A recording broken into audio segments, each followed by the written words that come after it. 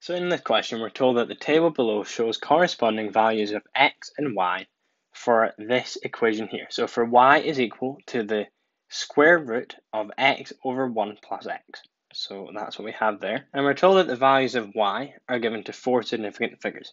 So we can see we have a table here, and we've got all these values for x here, and then we have our y values, which are all to 4 significant figures.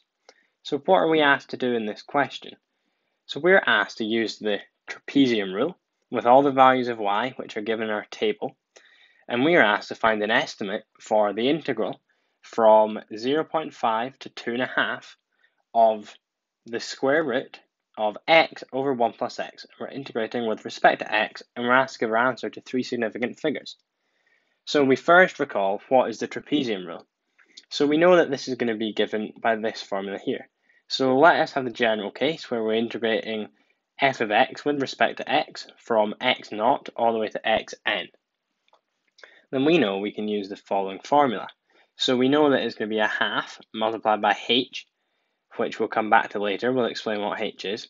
And then we're going to multiply this by y naught plus yn, and then we're going to add on all of the other y values added up. So now, what we're going to do is we're going to have a look at our situation and see what our y naught is, our yn, y2, and so on and so forth, as well as h. So what I've done is I've copied the table down here, and what we can say is we know that this value here is going to be x naught, and we have x1, x2, x3, and finally x4. And similarly for our y's, we'll have y naught, y1, y2, y3, and y of 4. So in our case, we have that n is equal to 4. So now we're going to say what is h. So we know that h is going to be the difference between each x. So therefore, we'll just write that down. H is the difference between each x. So therefore, in our case, we have that we go from 0.5 to 1 to 1.5, 1.5 to 2, and 2 to 2.5. So we can see here that this is going to be 0.5, and then here, 0.5. So therefore, we can say our value of h is going to equal a half, so it's going to equal 0.5. So now we have all the information we need to substitute our values into this formula here to work out our integral. So therefore, taking the next step, we can say, therefore, our integral from 0.5 to 2.5, and what's the integral of? So we have x divided by 1 plus x. We square root that, and this is with respect to x.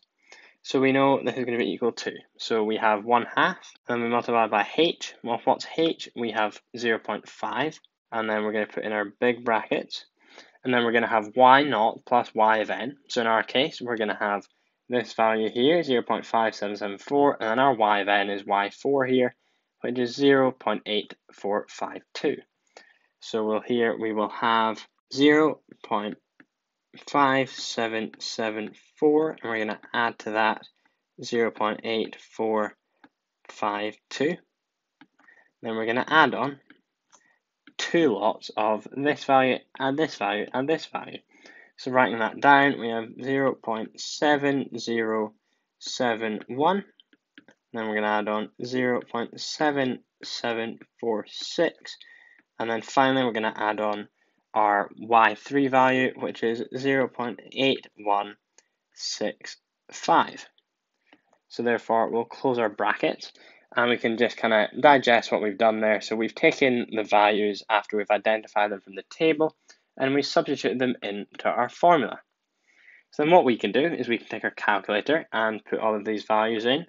So therefore, just we make sure to be careful putting all the significant figures in, etc. And this comes out to be 1.50475, and then there's some further decimal places. So therefore, in the question, we were asked to round to 3 significant figures. So just write a little concluding statement from, we have our integral, which goes from 0.5 to 2.5, and it's going to be of x divided by 1 plus x. We square root that, differentiate with respect to x.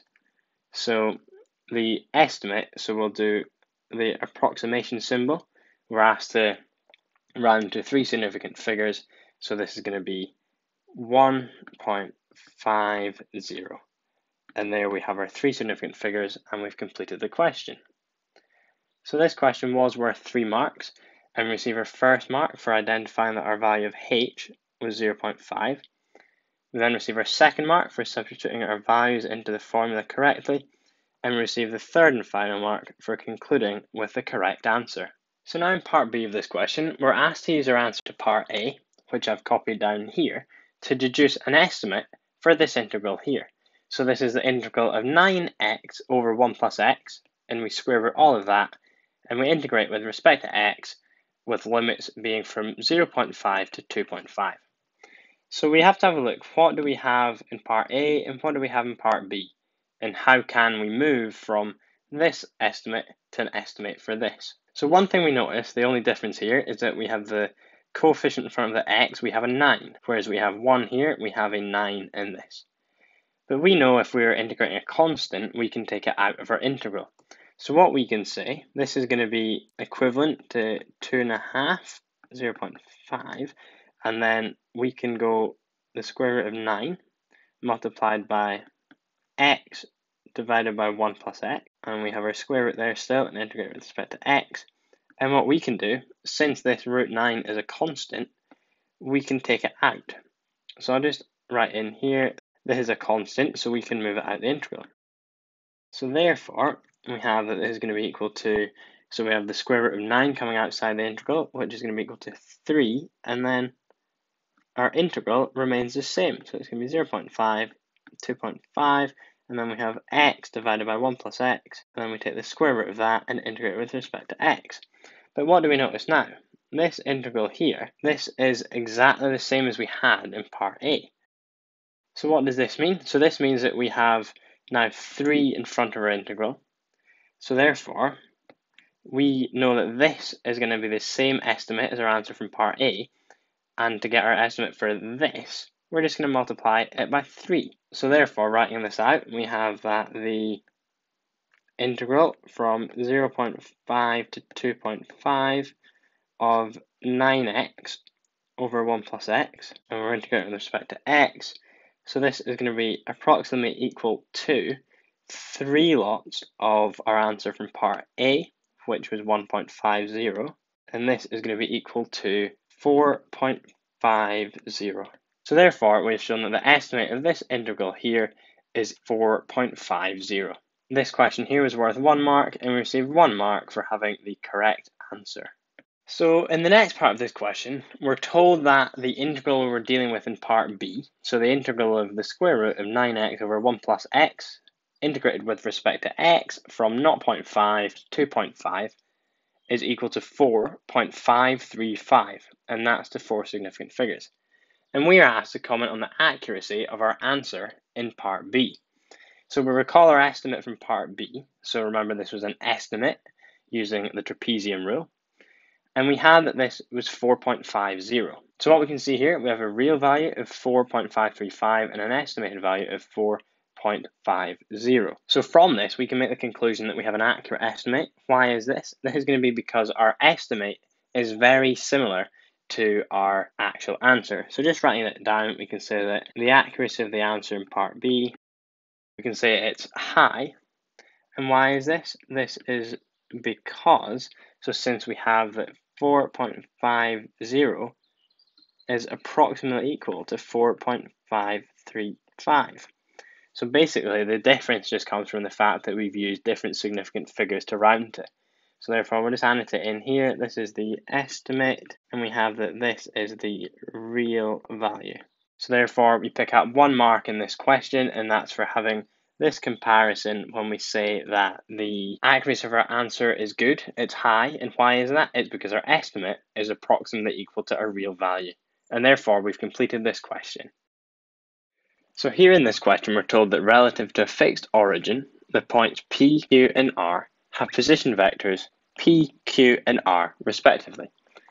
Now we're given 2 key pieces of information. We're told that P, Q, and R lie on a straight line, and we're told that Q lies 1/3 of the way from P to R. So what we're asked to do here, we're asked to show that the position vector q is equal to 1 over 3 lots of r plus 2p. And this question is for 3 marks.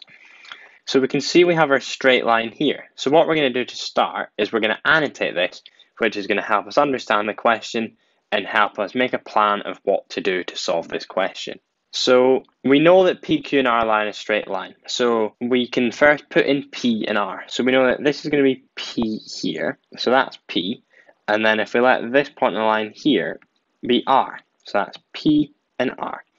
And then we're told that Q lies 1/3 of the way from P to R. So we have P, we have R, and we now can have a look and see where Q lies. So we know it lies 1/3 of the way from P to R, so that'll be about here. So we'll just annotate that in here. This diagram isn't to scale, but it's good to help us have an understanding of what's going on in the question. So that's point Q there. And what we're going to do is we can say that the vector QR, so we'll write down here, the vector QR, so like this, what's it going to be equal to? Well, it is going to be equal to 2/3 of the vector PR, because we know that QR is to here, and then this lies 1/3 of the way along from P, so therefore QR is equal to 2/3 of the vector PR. And then our knowledge of position vectors, we can say that this is going to be equal to, so the vector QR, how do we work that out? It is going to be the position vector R minus the position vector Q, and that's going to be equal to 2/3 of the vector PR, and that in terms of position vectors is going to be the position vector R minus the position vector P. So now what we're going to do is we're going to rearrange this and solve for the position vector Q, as this is what the question asks us to do. So what we'll do is we'll multiply out our brackets on the right hand side, and we'll therefore have that R minus Q is going to be equal to 2/3 of R. Then we're going to subtract 2/3 of P. So remember, we want to rearrange for Q, so we'll just highlight this here. And how are we going to do this? So we want to basically add Q to both sides to make it positive, and then we'll subtract 2/3 R and add on 2/3 of P to the other side. So this leaves us with the fact that Q is going to be equal to, so our R stays on that side, and then we're going to subtract 2/3 of the position vector R, and then we add on 2/3 of the position vector P. So then tidying this up, what can we do? So we have two R terms here, so we'll have 1 minus 2 over 3, which is equal to 1 over 3, so we have 1 over 3 lots of R, and then we're going to add on 2/3 of P. Then looking back at the question, we take out a common factor of 1/3, and we see that we're nearly there, and if we take out a common factor of 1/3 here, that is going to leave us with the required answer. So therefore, we have that Q is going to be equal to, so we have 1 over 3, and then we know that's going to leave us with R, and then to get from 1 over 3 to 2 over 3, we multiply by 2, so therefore we add on 2 lots of the position vector P, and then we look back at the question, what were we aiming for? So we're aiming for Q is equal to 1 over 3, R plus 2P. Does that match what we have? Yes, it does. So we write in Q, so we write in as required. So this question, like I said, was worth 3 marks. We receive our first mark for attempting the relevant vector by subtracting either way around. So we receive our first mark at this point here, and we then receive our second mark for having it in the form where we expand the brackets and begin to rearrange. And we then receive our third and final mark for concluding with the correct answer. And that was that Q was equal to 1/3 lots of R plus 2P. And that was the answer which we required. So in this question, we're given that 2 log of 4 minus x is equal to log of x plus 8. And we are asked to show that this is equivalent to the following. So that x squared minus 9x plus 8 is equal to 0. And we're asked to do this for 3 marks. So here we've copied down our expression, and effectively what we want to do here is we want to get this into a position where we have 2 log expressions, and we can then compare what's inside each bracket. But we can see that this is an issue at the minute because we have a 2 in front here. So what we want to do is we need to have a think about, is there any log laws we know which could be useful to help us get rid of this 2? So there is. We have the power law. So we know that if we have a multiplied by log of b, that is going to be equivalent to saying log of b to the power of a. So we can bring the power up to here. So for our situation, what does this mean? This means our 2 here can become a bracket up here. So this then leaves us with log of 4 minus x, and then we put our brackets in and we bring our 2 up. So our 2 becomes the exponent here, and then that is still going to be equal to log of x plus 8. So then I've written down this kind of second piece of information here, which is if we have log of a and that is equal to log of b, then a is going to equal b. So that's what we have now. So that means that we can say that 4 minus x squared is going to be equal to x plus 8.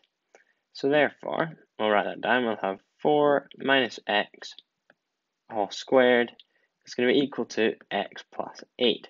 So now we just need to expand these brackets on the left-hand side and rearrange to see if we can try and show this expression here. So expanding our brackets, we'll have 4 multiplied by 4, which is 16. And then we'll have 2 lots of negative 4x. So that is going to be negative 4x, which is negative 8x.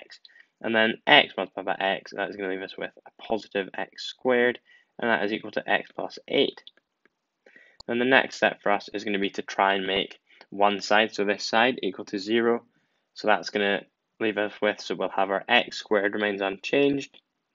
We're then going to have negative 8x, and then we'll subtract x from both sides. So that is going to be negative 9x. And then we have 16 on the left-hand side. We want to get rid of the 8 here, so we'll subtract 8 from both sides. So that leaves us with positive 8. We've just cleared this right-hand side, so that means this expression here is equal to 0.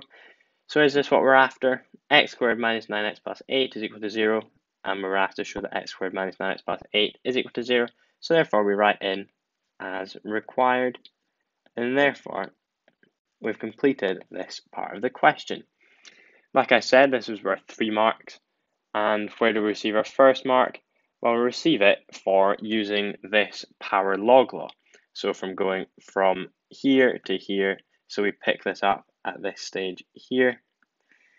We then receive our second mark for eliminating the logs to form a quadratic equation in x.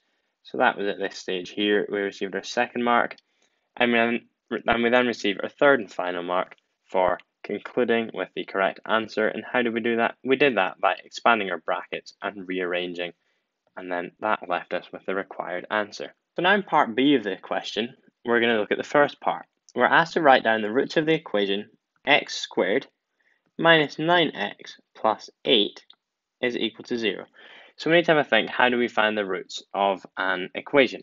So we need to have a look here and see, we need to find two numbers which are factors of 8, but they sum to minus 9. So just writing this down here, we want the numbers to multiply to positive 8, but add to negative 9.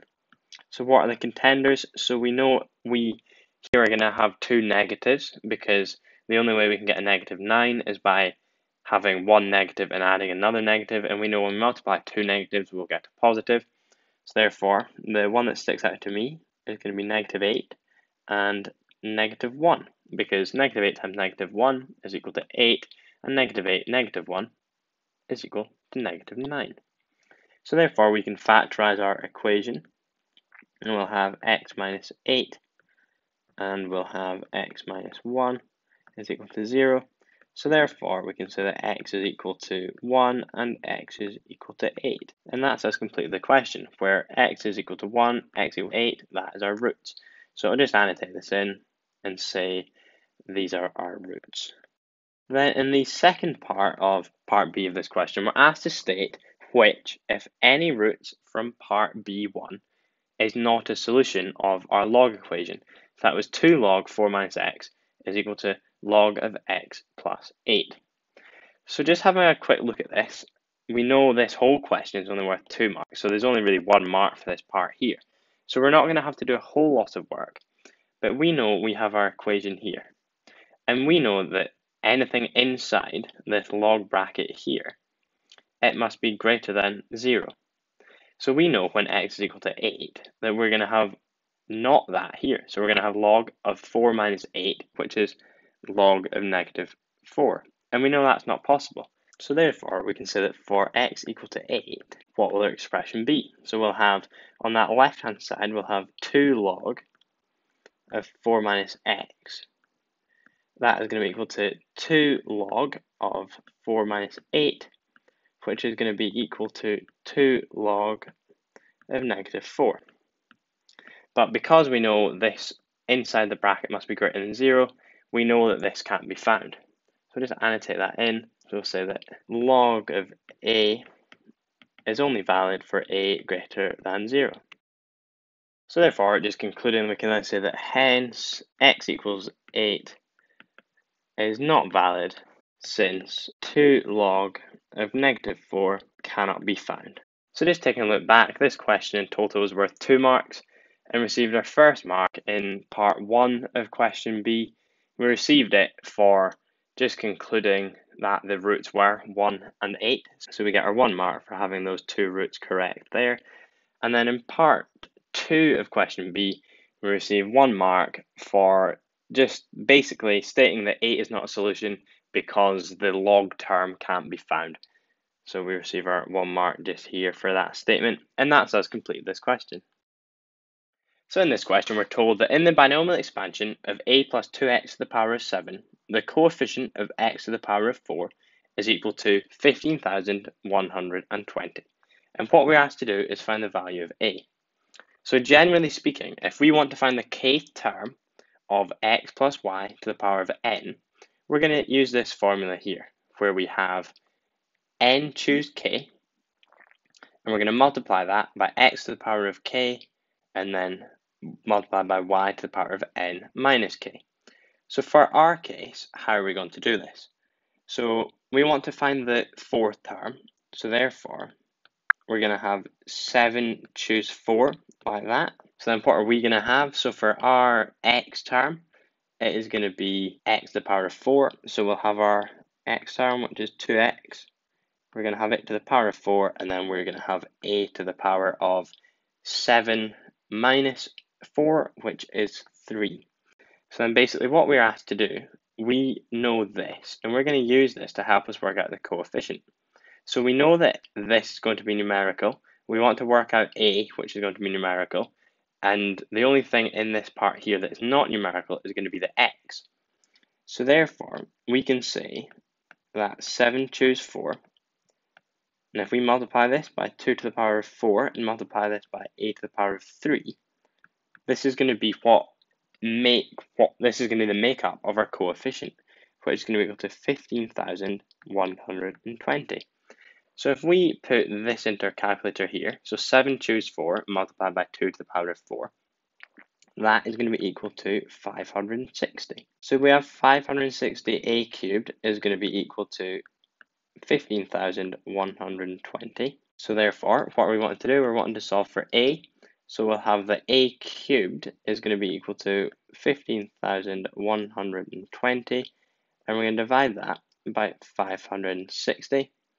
So therefore, we can work out what a is. So we can get rid of our cubed there and take the cubed root of this fraction here.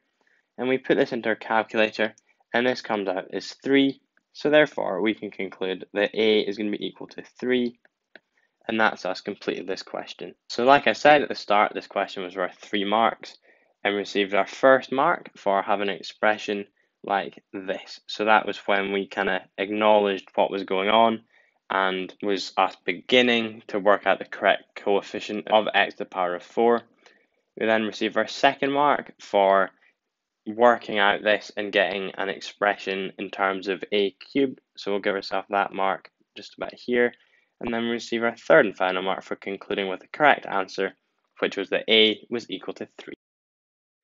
So in this question, we're told the curve with equation y is equal to 3 multiplied by 2 to the power of x meets the curve with equation y is equal to 15 minus 2 to the power of x plus 1 at the point P.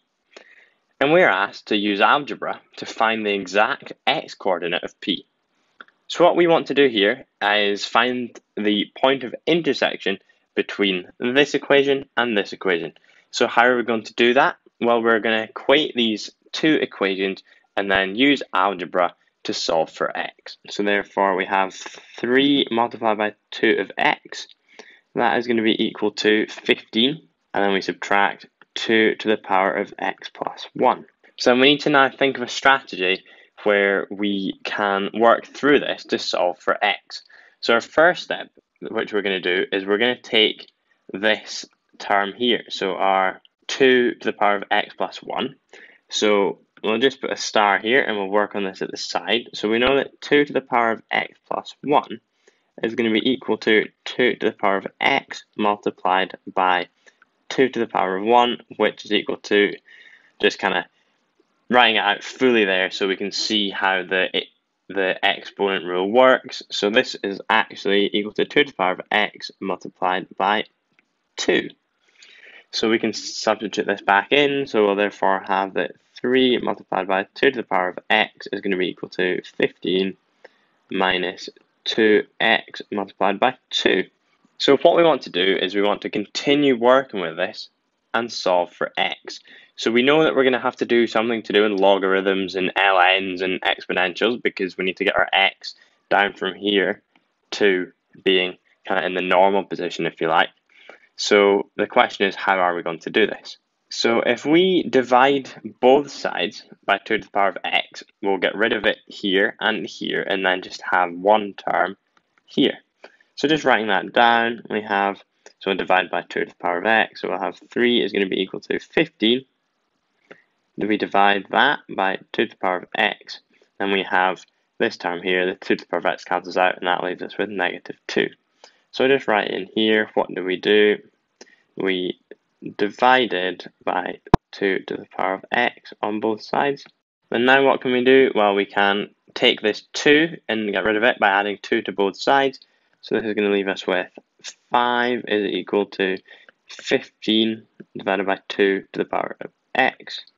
So then if we multiply both sides by 2 to the power of x, we'll then have 2 to the power of x multiplied by 5 is equal to 15. And if we then divide both sides by 5, we'll then get 2 to the power of x on its own. So this gives us 2 to the power of x is going to be equal to 15 divided by 5. So therefore, what's this going to be equal to? Well, we'll then have that 2 to the power of x is going to be equal to 15 divided by 5, which is 3. So we've got to this stage here. This is a good stage. So we have our x term here. So we need to have a think, what can we do to isolate this x term on its own? So we need to effectively get rid of this 2 and bring the x term down. So if we take the ln, or ln of both sides, we'll have ln 2 to the power of x, and that's going to be equal to ln of 3. So we'll just annotate in here, to go from here to here, we took in ln of both sides. And then we need to have a think, is there anything we know? So we know we have log laws. And if we have the power rule, so we know if we have ln a to the power of b, then that is equivalent to saying b multiplied by ln a. So what happens is our exponent here comes down to here. So we can apply this in our case here. So what does this leave us with? We can bring x, our power, down to in front of the ln. So we'll have x multiplied by ln of 2. And that's going to be equal to ln of 3. So now we have our x here almost isolated on its own, and we can divide both sides by ln of 2, which will get us to our final answer. So we'll have that x is going to be equal to ln of 3, and we divide that by ln of 2. And therefore we've found x, and that is the exact coordinate of p. So just annotate in here that we divide both sides by ln of 2. So what is this x value? This is going to be the x coordinate of p. So therefore, we have completed this question. Taking a look back at it, it was worth 4 marks. So we pick up our first mark at the stage where we knew to equate the two terms. So that was at this point here. So that was kind of having the initial strategy right and working through it. So we then receive our second mark for beginning and working through with the algebra to get to the stage where we had 2 to the power of x was equal to 3. So that's where we picked up our second mark. We then pick up our third mark for then using logarithms. In our case, we've used ln, and for getting that into the stage where we had an expression for x. And then we pick up our fourth and final mark for having this expression correctly. So we'll annotate in here that we've picked up 2 marks at this stage here, and we've picked up 1 mark for correct working, and then we get our other mark for correct answer. And that's where our 1, 2, and then third and fourth marks were available on this question. So in this question, we're told that we have x squared plus 8x minus 3 over x plus 2, and that is equivalent to ax plus b plus c over x plus 2, and we're told that x is a real number, which is not equal to negative 2, and we're asked to find the values of the constants a, b, and c. So in this question, which is for 3 marks, we're basically being asked to do partial fractions, but we're already given the first step. So we're told that we have this expression here, and what are we going to do here? So if we multiply both sides by x plus 2, let's see where that gets us. So that's going to be our first step, and from there we can substitute in values which we'll specifically pick out, which are going to help us solve for a, b, and c.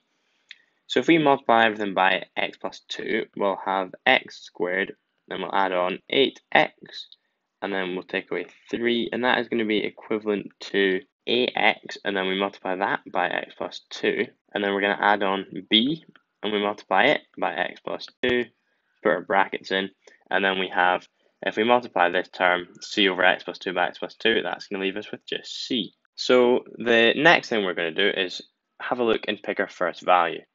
So if we were to make x equal to negative 2, we can substitute that in here. And then if we substitute in here, it'll give us this whole term 0, and it'll give us this whole term is equal to 0, which will leave us with our value c. So if I just write down let x equal negative 2, then we'll have negative 2 squared, and we'll add on 8 lots of negative 2, and we'll subtract 3. And now we use equal sign, so that's going to be equal to, so then we'll have a lots of negative 2 multiplied by negative 2 plus 2, and then we add on b lots of negative 2 plus 2, and then we add on c. So we can see here that our left-hand side is going to be equal to negative 15. So we'll have that negative 15 is going to be equal to, well, this is 0 and this is 0, so it's equal to c. So therefore, we've worked out what c is. And then our next stage, we're going to let x equal another value. So we now know one piece more of information. We know what c is equal to. So if we let x equal 0, this is going to rule this term out, but not this term, which then means we have all the values here and all the values here, so we can work out what b is. So if we let x be equal to 0, then we'll have on the left-hand side, we'll have negative 3, because if we substitute 0 into here, that'll be 0, and this is just negative 3. And what's that going to be equal to this time? So we've just said we have a 0 here, so that cancels all this term out, and then we put 0 in here, that leaves us with 2b, and then we add on c, and what was c? It was negative 15. So therefore, we add 15 to both sides, and we have that 12 is going to be equal to 2b. We then divide both sides by 2, and that gives us that b is going to be equal to 6. And then finally, now we know what b is, and we know what c is, we can pick any value other than the ones we've picked already, which will help us to work out what a is. So we're going to pick a slightly simple one. So we're going to pick x being equal to 1. We'll let x be equal to 1. Then what are we going to have? So we're going to have x squared. So we'll have 1 plus 8 minus 3. What's that going to be equal to? That's going to be equal to 6. So we'll have that 6 is going to be equal to a lots of 3. So that's 3a. And then we're going to add on b, which is 6 multiplied by 3. Since that's what happens when we have 1 plus 2, and then we know c is still negative 15. So therefore, what does this leave us with? This leaves us with 6 is going to be equal to 3a plus 3, because we have our 6 multiplied by 3, which is 18, then we subtract 15, which gives us 3. And then rearranging this, we take away 3 from both sides, and this leaves us with 3 is equal to 3a. So therefore, dividing both sides by 3, we have that a is going to be equal to 1. So therefore, we can just write our little conclusion here. We can say that a is going to be equal to 1, b is equal to 6, and finally, c is equal to negative 15. So we'll just underline our answer there, and that's us completed this question. So I said earlier this question was worth 3 marks, and we receive our first mark for multiplying by x plus 2 and having a correct method to attempt to find the values for a, b, and c. So we'll give ourselves this mark at this stage here. This was kind of where we showed that we knew what we were doing and knew how to kind of begin work on the question. We then get our second mark for, this is now kind of concerning our answer. We get our second mark for having 2 answers correct, and then we get our third and final mark for having all the answers correct. So therefore, I'll put that we got our 2 marks in here, and we'll just annotate it 1 mark for 2 correct, and then we got 1 mark for all 3 correct. And obviously, if you have all 3 correct, you get the 1 mark for having 2 correct and the 1 mark for having 3 correct. And that gives us 3 marks in total. So then taking a look at part B of this question, we're asked to use algebraic integration to find the exact value of the integral of x squared plus 8x minus 3 divided by x plus 2, and we're integrating with respect to x with limits from 0 to 6. And we're asked to give our answer in a specific form, and that is a plus b ln 2, where a and b are both integers which we're to find. This is for 4 marks, and when you first look at a question, you can see, especially in this one, there's a clue here. It says hence. So when a question says hence, this means that we need to use something that we've done in the previous part of the question. So this expression here, it was equivalent to the expression which we found when we found the values for a, b, and c. So we know that then if the expressions are equivalent, then the integral of the expressions are equivalent. So therefore, what we can do is we can write our integral in here.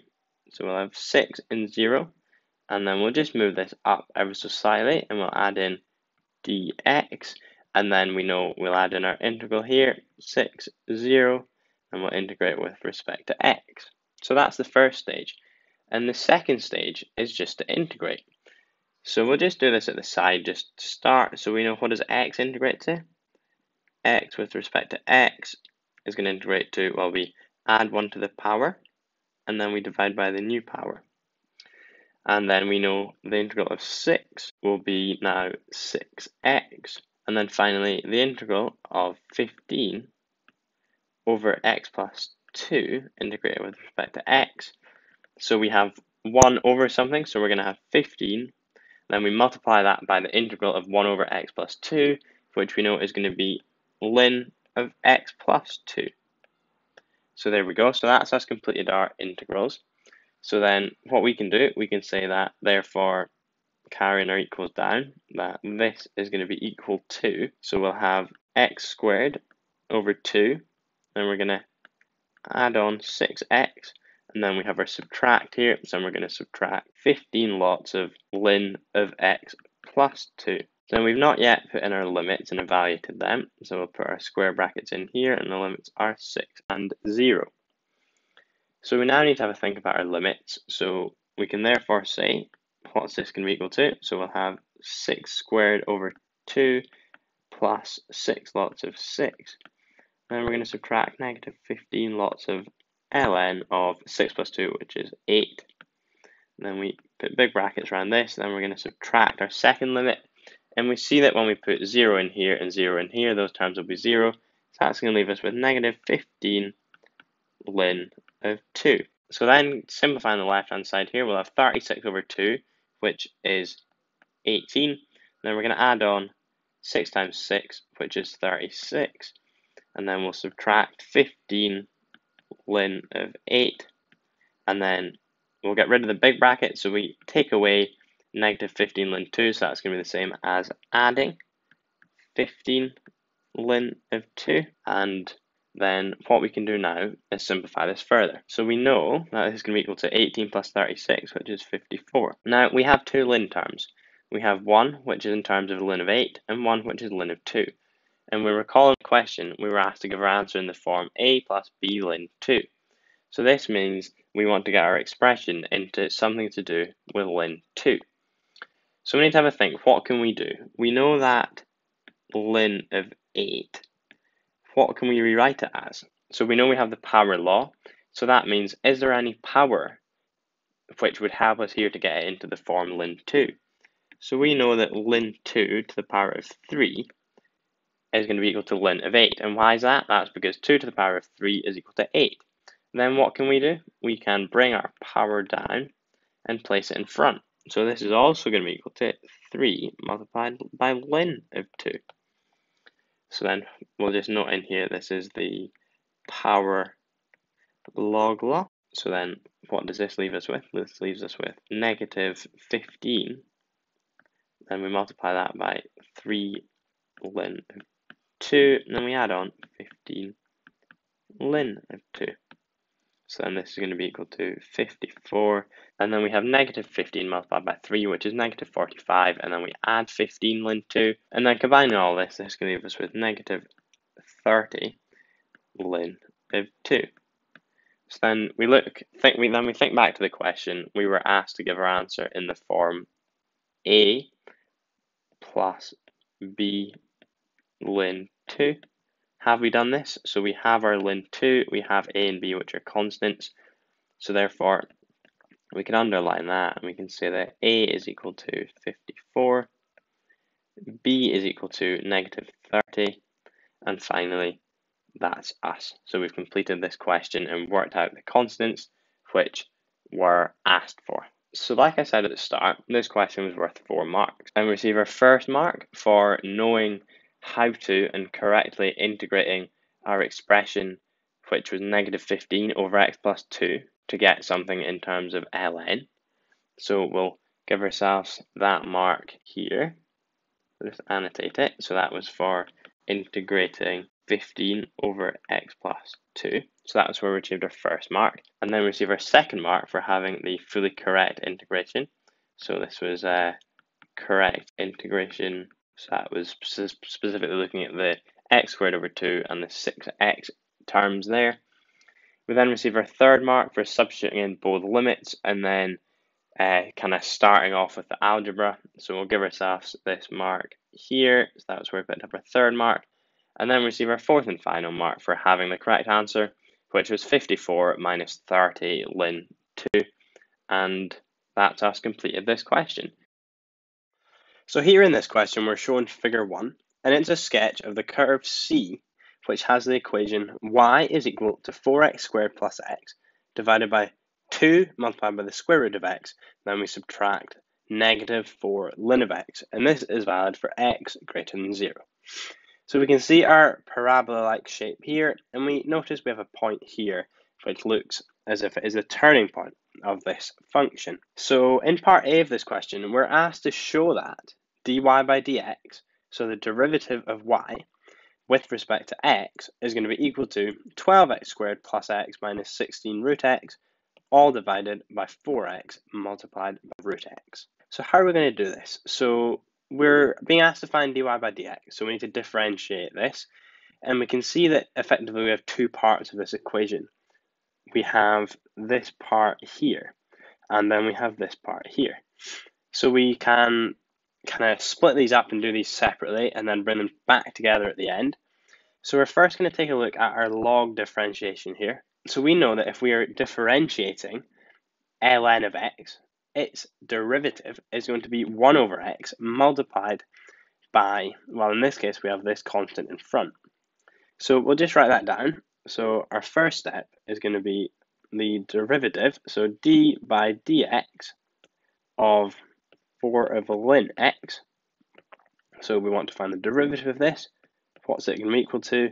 Well, it's going to be equal to 4, and then we multiply that by our standard derivative of ln of x, which is 1 over x. So then that will leave us with 4 over x. And what I'm going to do is I'm going to draw a box around this and highlight it, as this is a very important piece of information which we want to come back to later when we get to our final answer. So now we want to differentiate this part. So we have a fraction, and we know that when we want to differentiate something to do with a fraction, we're going to use the quotient rule. So the quotient rule says that if we have, say, a function h of x, which is equal to something over something else, so let the numerator be f of x and let the denominator be g of x, and then we can find the derivative of h of x by using this formula here. So we have the derivative of f of x multiplied by g of x, and then we subtract f of x and multiply it by the derivative of g of x, and then we divide everything by g of x, so that's our denominator, squared. So how are we going to do this? So we've got our function here.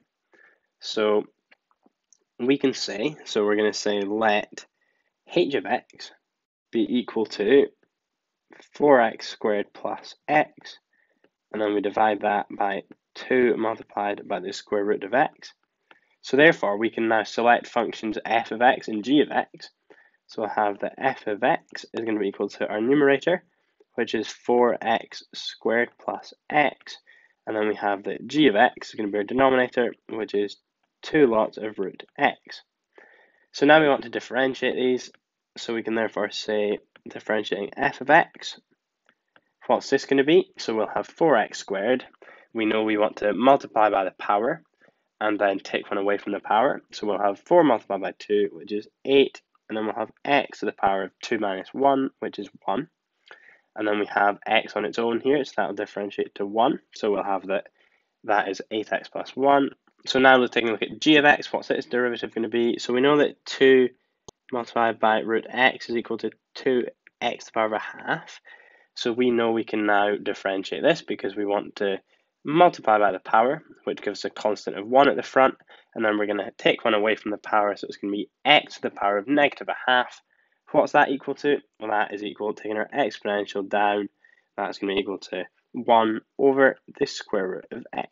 So then we can use the quotient rule, and we can say that the derivative of h of x is going to be as follows. So we just take our new terms we have here and substitute them in this fashion here. So we start off with f dash x, so we'll have 8x plus 1, and then we multiply that by 2 root x, and then we're going to subtract f of x, which is 4x squared plus x, and we're going to multiply that by 1 over root x, and then we don't forget that we need to divide by g of x squared, which is 2 multiplied by root x squared. So now all that's left for us to do is to take our term here and our term here, and we kind of merge them together to give us dy by dx. But firstly, to make things slightly easier later, we're going to just simplify this h of x derivative here. So this is going to be slightly tedious, but we're just going to work through it slowly. So multiplying out that first bracket, we have 8x multiplied by 2 root x. So that's going to be equal to 16. Then we have x to the power of 3 over 2. So our next term, it's going to be 2 root x multiplied by 1. So we're just going to write root x in terms of that's kind of in this. So we'll have that's going to be 2x to the power of a half. And it'll become clear why we don't write root x and why we're writing 3 over 2 and 1 over 2, etc. As we'll see that things start to kind of cancel out in a second. And then we're going to subtract, so we'll have 4x squared multiplied by 1 over root x, so 4x squared, and then multiply by 1 over the square root of x, so then we have x to the power of a half, and then our final term is going to be x over x to the power of a half. And then we can simplify our denominator slightly here, so it's going to be 4x, so that's what we get when we square 2 root x. So for us next, what we can do is we can just tidy these two terms up here. So we'll have that this remains as 16x to the power of 3 over 2 plus 2x to the power of a half. And then simplifying 4x squared over x to the power of a half. So we can then take our x components together and do 2 take away a half, which is going to be 3 over 2. So we'll have negative 4x to the power of 3 over 2. Doing similar for the final one, we'll have 1 minus a half since we are dividing, and that is going to be x to the power of a half. And then once again, our denominator remains the same at 4x. So now we notice we have x to the power of 3 over 2 and x to the power of 3 over 2, and x to the power of a half and x to the power of a half.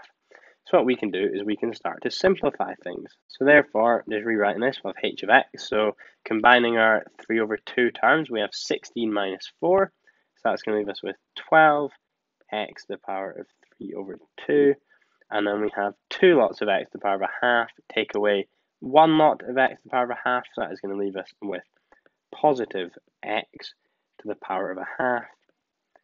And we don't forget to divide by 4x. So then our next step is to divide each individual numerator term by 4x, and then this is going to leave us with, so 12 divided by 4, that's going to be 3, then we're going to have x to the power of 3 over 2 divided by x, so that's going to be 3 over 2 minus 1, which is going to be a half, and then similarly for the second part, it is going to leave us with 1 over 4 x to the power of a half. And now we can swap back in our kind of square root signs, as this is always going to be neater. Then we multiply that by square root of x, and we add on 1 over 4 root x. So we now have the derivative of h of x, and then we need to remember back to our previous part where we had 4 over x, and now we can combine these to find what dy by dx is. So what I'll do, just for consistency, is I will circle this box here and highlight it again in yellow. So we know that these are the two parts that we need to bring together to find dy by dx. So therefore, we can conclude that dy by dx is going to be equal to, so we're going to have 3 root x plus 1 over 4 root x. And then looking back at the question, we had that we were subtracting 4 ln of x. So this means we're now, for the derivative, going to be subtracting 4 over x. So just writing that in here, we then subtract 4 over x. And then remember what we were aiming for on the question. So we had this fraction here.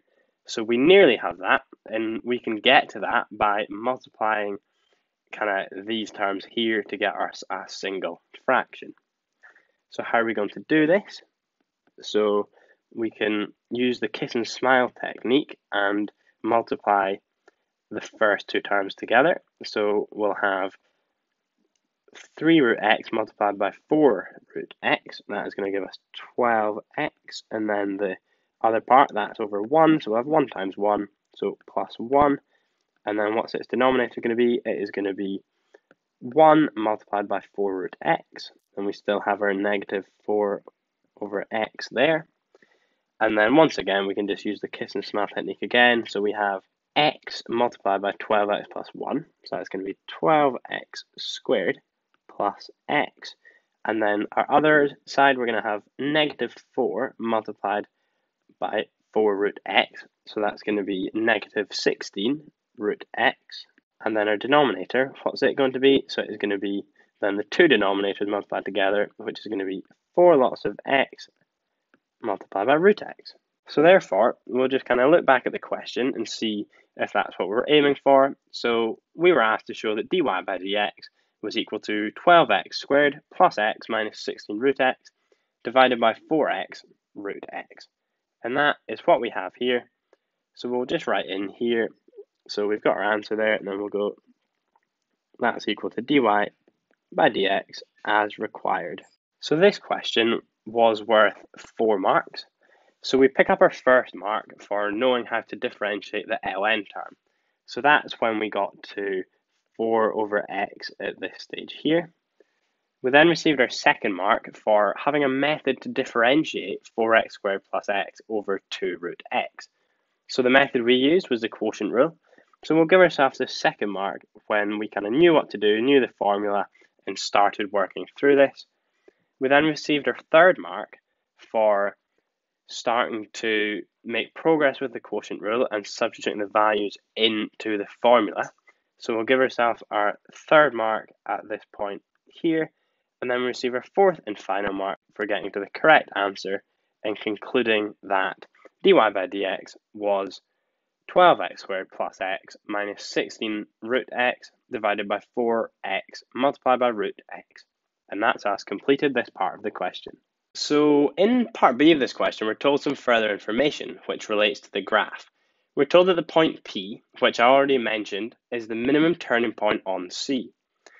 And we're asked to show that the x-coordinate of P is a solution of x is equal to 4 over 3 minus root x over 12 all to the power of 2 over 3. So if when we're asked a question about minimum turning points, we instantly think dy by dx is going to be equal to 0. And that's because we know that we can find the stationary points by setting dy by dx equal to 0. And we know that a minimum turning point is a type of stationary point. So the first step here is going to be to set dy by dx equal to 0. So I'll just note that down. Our first step is to set dy by dx equal to 0.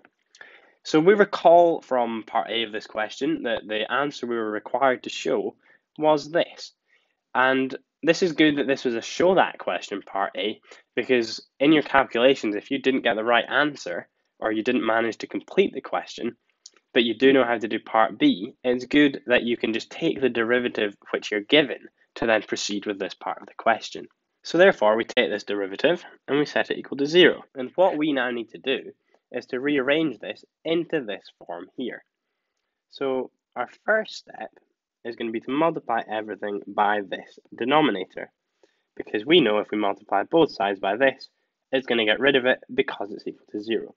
So this is going to leave us with 12x squared plus x, and we're going to subtract 16 root x, and this is all still equal to 0. So now the strategy for us is going to be to, like I said, get this into this sort of form here. But we can't factorize because we have this kind of not normal term. We'd normally to factorize need 12x squared plus x minus 16. But we have this square root of x here. So we can get rid of this as a first step by dividing everything by the square root of x. So this is going to leave us with 12x over the square root of x, which is going to be equal to 12x to the power of 2 minus a half, which is 3 over 2. Then we're going to add on, what's that going to be? That's going to be 1 minus a half, which is a half, so still root x, and then take away 16. And that still remains equal to 0. So then now what we want to do, we know that this is a term that we're looking for, and it is to the power of 2 over 3. So we know that on this side, that before we took the 2/3 root, this was going to be x to the power of 3 over 2. So this means we want to solve for this term here. So we're going to start to rearrange. So we're going to have 12x to the power of 3 over 2. And that's isolating that term on that side. Then we add 16 to both sides and subtract the square root of x. So therefore, now what we want to do, we can take one step further to isolate this x term by dividing both sides by 12. So I'll just note that down here, divide both sides by 12. So that's going to leave us with, well, we'll have 16 over 12. Then we're going to subtract the square root of x divided by 12 also. So then the next step here is going to be just to simplify this right-hand side. So we'll keep the x to the power of 3 over 2.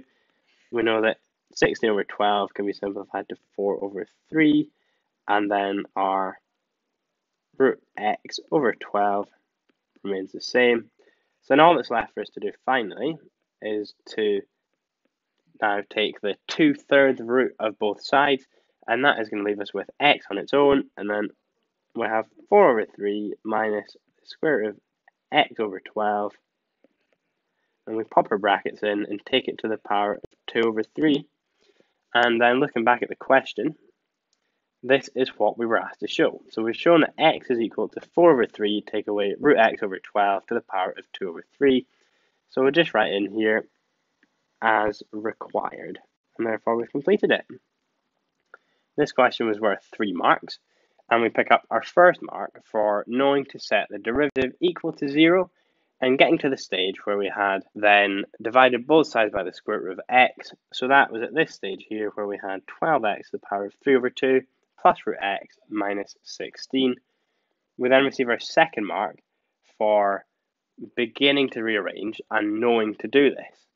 So we'll give ourselves this mark when we had 12x to the power of 3 over 2 on its own there. So that was showing we knew the process that we had to carry out. And then finally, we'll then get our third mark when we got to the required answer, 4 over 3 minus root x over 12, all to the power of 2 over 3. And that's us completed part B of this question. So now in part C of this question, we're asked to use the iteration formula, which is given here. So we're told that the n plus 1th term of x is equal to 4 over 3, take away the square root of the nth term of x, divided by 12, all to the power of 2 over 3. And we're told that the initial value, so x1, is equal to 2. And we're asked two separate questions here. So we're first asked to find the value of x2 to 5 decimal places. And then we're also asked to find the x-coordinate of p to 5 decimal places. So to find x2, what we can do is we can use the value of x1 that we're given and substitute it into this formula here. So I'll just draw an arrow here just to highlight what we're going to do. So we're going to sub this in. So therefore, we can say that x2 is going to be equal to 4 over 3. Then we're going to subtract the square root of x1 over 12, and then we take all of that and put it to the power of 2 over 3, and then this time we sub in because we know the value of x1, so we're going to have 4 over 3 take away root 2 over 12 to the power of 2 over 3. So what we do is we take our calculator and plug this in, and this is going to give us 1.138935 and so on. And recalling the question, we're asked to round to 5 decimal places. So we have 1, 2, 3, 4, 5. And we have that the 6 decimal places are 5, so we're going to round up. And that's going to leave us with 1.1389. And then we round up our 3 to a 4. And then we'll just put in here to 5 decimal places. So that's us complete part 1. And then for part 2, we're asked to find the x-coordinate of p to 5 decimal places. So what we can do is we can take this iteration formula in our calculator, which we've just plugged in, and then we're going to, rather than then manually typing this number in, we can replace x of n. So in our case, we just used 2. We're going to replace that with answer. So you'll have a button on your calculator, ANS, and you're going to click ANS when the cursor is in the xn position. So then what you can do is just keep pressing equals and it'll keep updating it with this new answer, and then it'll get to the point where it converges, and that number of which it converges at will be the x-coordinate of p. So therefore you do this in your calculator and this comes out as 1.15650, and that's us completed this question. There was 3 marks on offer, and we pick up our first mark for knowing to substitute our values into the equation here.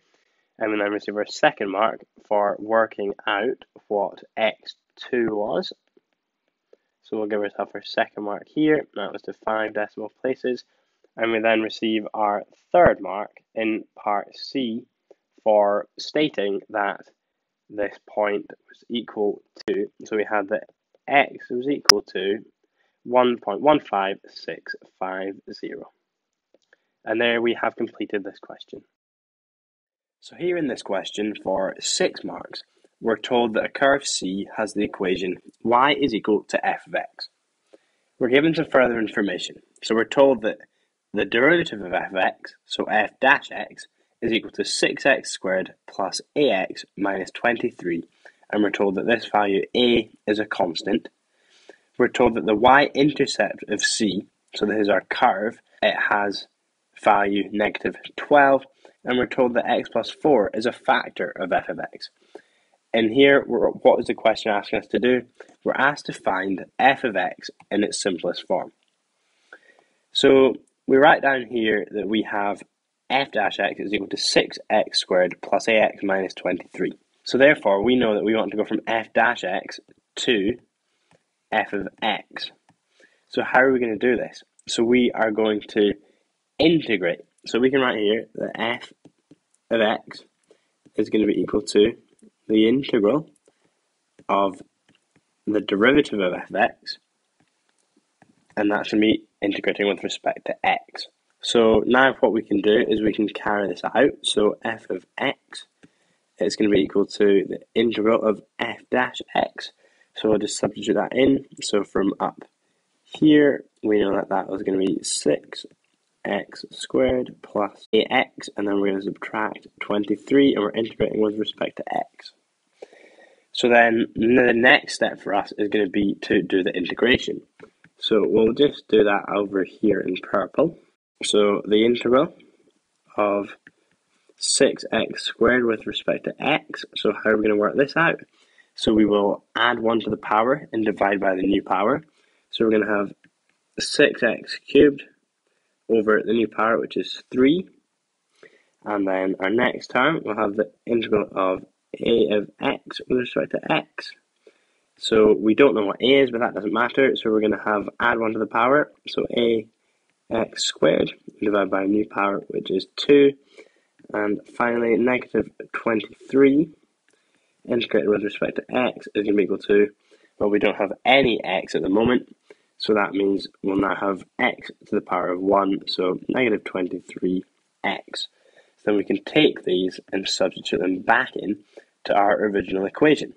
And then we will add the constant c, which you may notice we've not added here, but since this is just scratch work, that's okay. But we'll now add the constant c when we write all of our terms down here. So continuing this on, we'll have, then we can actually, before we substitute in, also simplify this. So we have 6 divided by 3, which is 2. So we can say that is 2x cubed actually. So what we're going to have, going back down to substituting this in, we'll have 2x cubed. Then we're going to add on ax squared divided by 2. Then we're going to subtract 23x, and then we're going to add our constant of integration c. So we'll just add that in, constant of integration. So what is this again? We'll just continue this down here. That's f of x. So we're now told we're going to use this second piece of information that we're given here. So we're told that the y-intercept of c is 12. So we know that the y-intercept is going to occur when the value of x is equal to 0. So therefore, what we can do is we can say for x equals 0, we're going to have that f of 0 is going to be equal to 2 lots of 0 cubed plus a multiplied by 0 squared divided by 2 minus 23 lots of 0, and then we're going to add on c. And what is this going to be equal to? So this is going to be equal to the value of the y-intercept. So we know that f of 0 is going to be negative 12. So this is all equal to negative 12. And what's that? That's the y-intercept. So i.e. y when x is equal to 0. So then just kind of putting these values into our calculator, or we can even do it by just looking at it. We see this is going to be 0, this is going to be 0, and so is this. So therefore we have that c is going to be equal to minus 12. Then this means we can now substitute this back into our expression. So we'll have that f of x is going to be equal to, so we'll have 2x cubed plus ax squared over 2. So we'll have over 2, and then we're going to subtract 23x, and now we have that c is negative 12, so we will subtract 12. So now what do we need to do? So this is starting to look good. We're looking to find f of x in its simplest form, so we're getting there. But there's one thing that we can still do. We can work out what this value of a is. So looking back at the information we're given, we have used that information to integrate. We have now used the y-intercept information, so we now need to use this here. So the fact that x plus 4 is a factor of f of x. So what does this mean? So just writing this down, if x plus 4 is a factor of f of x, then this means that f of negative 4 is going to be equal to 0. So in other words, negative 4 is a root. So what we can now do, we can use this information and do similar to what we've done here, but with substituting in f of negative 4. So therefore, we have that f of negative 4 is going to be equal to 0 which is going to be equal to, so we look at our equation here again, so we'll have 2 lots of negative 4, and we're going to cube that, and we're going to add in a multiplied by negative 4 squared. We divide that by 2. Then we're going to subtract negative 23 multiplied by our value of x, which is negative 4. And then we add on our constant, which in our case is negative 12. So what we can do is we can put these values into our calculator, and we have that 0 is going to be equal to negative 128 plus 8 lots of a plus 80. So rearranging this, we can just tidy up this here and leave 8a on one side, and then we'll have negative 128 add 80, and then we'll add that to both sides, which leaves us with negative 48 here. So then we can solve this, so we can then say, therefore, a is going to be equal to negative 48, and we divide that by 8. And what's negative 48 over 8? That is going to be equal to negative 6. So therefore, what we can say is we can say that f of x is going to be equal to, so now what we're going to do is rewrite this expression here, but we've now found our value for a. So we're going to have 2x cubed, then we're going to add on negative 6x squared over 2, which is going to be negative 3, because we have negative 6 divided by 2. Then we have our x squared, and then after that we subtract 23x, and then we subtract 12, and that's a completed answer where we've shown f of x in its simplest form. So we have the f of x equal to 2x cubed minus 3x squared minus 23x, take away 12. And that's us completed this question. So looking back, it was worth 6 marks. So we receive our first mark for knowing to integrate. So we receive that first mark at this stage here. We then receive our second mark for having the integration correct. So that was correctly integrating all of our terms and adding our constant of integration. So that was at this stage here. We received our second mark. We then receive our third mark for using the y-intercept information and concluding that our constant c was equal to negative 12. Then moving on from here, we receive our fourth mark for knowing to use this fact that x plus 4 is a factor, and then that means that f of negative 4 is equal to 0, and then substituting that in. So that's where we receive our fourth mark, just about here. We then receive our fifth mark for correctly working out the value of a, and then just to finish things off, we receive our sixth and final mark for concluding with the correct answer, which we have here when we stated f of x in its simplest form. A quantity of ethanol was heated until it reached boiling point. We're told that the temperature of ethanol, which is denoted by theta and is measured in degrees C, at time t seconds after heating began, is modelled by the following equation.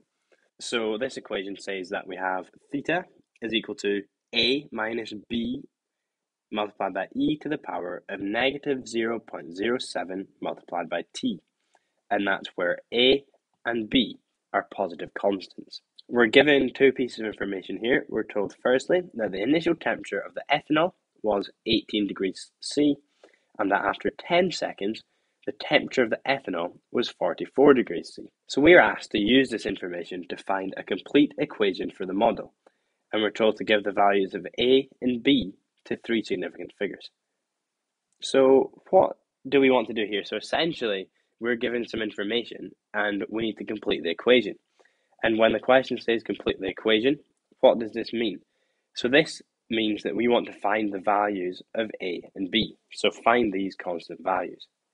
So how are we going to do this? So our first step is going to be to set t equal to 0. And when t is equal to 0, we know that theta, so the temperature of the ethanol, is going to be equal to 18. So we have this from this first bullet point of information here. So therefore, this will give us the following equation. So we can substitute this into this equation here, and we'll have that 18 is going to be equal to the constant a, then we take away the constant b multiplied by the exponential function to the power of negative 0.07 multiplied by 0. So then we can just tidy this up a little bit. We know that we have a minus b to the power of 0 because this exponential power here is going to be 0. And we know what happens when we have e to the power of 0.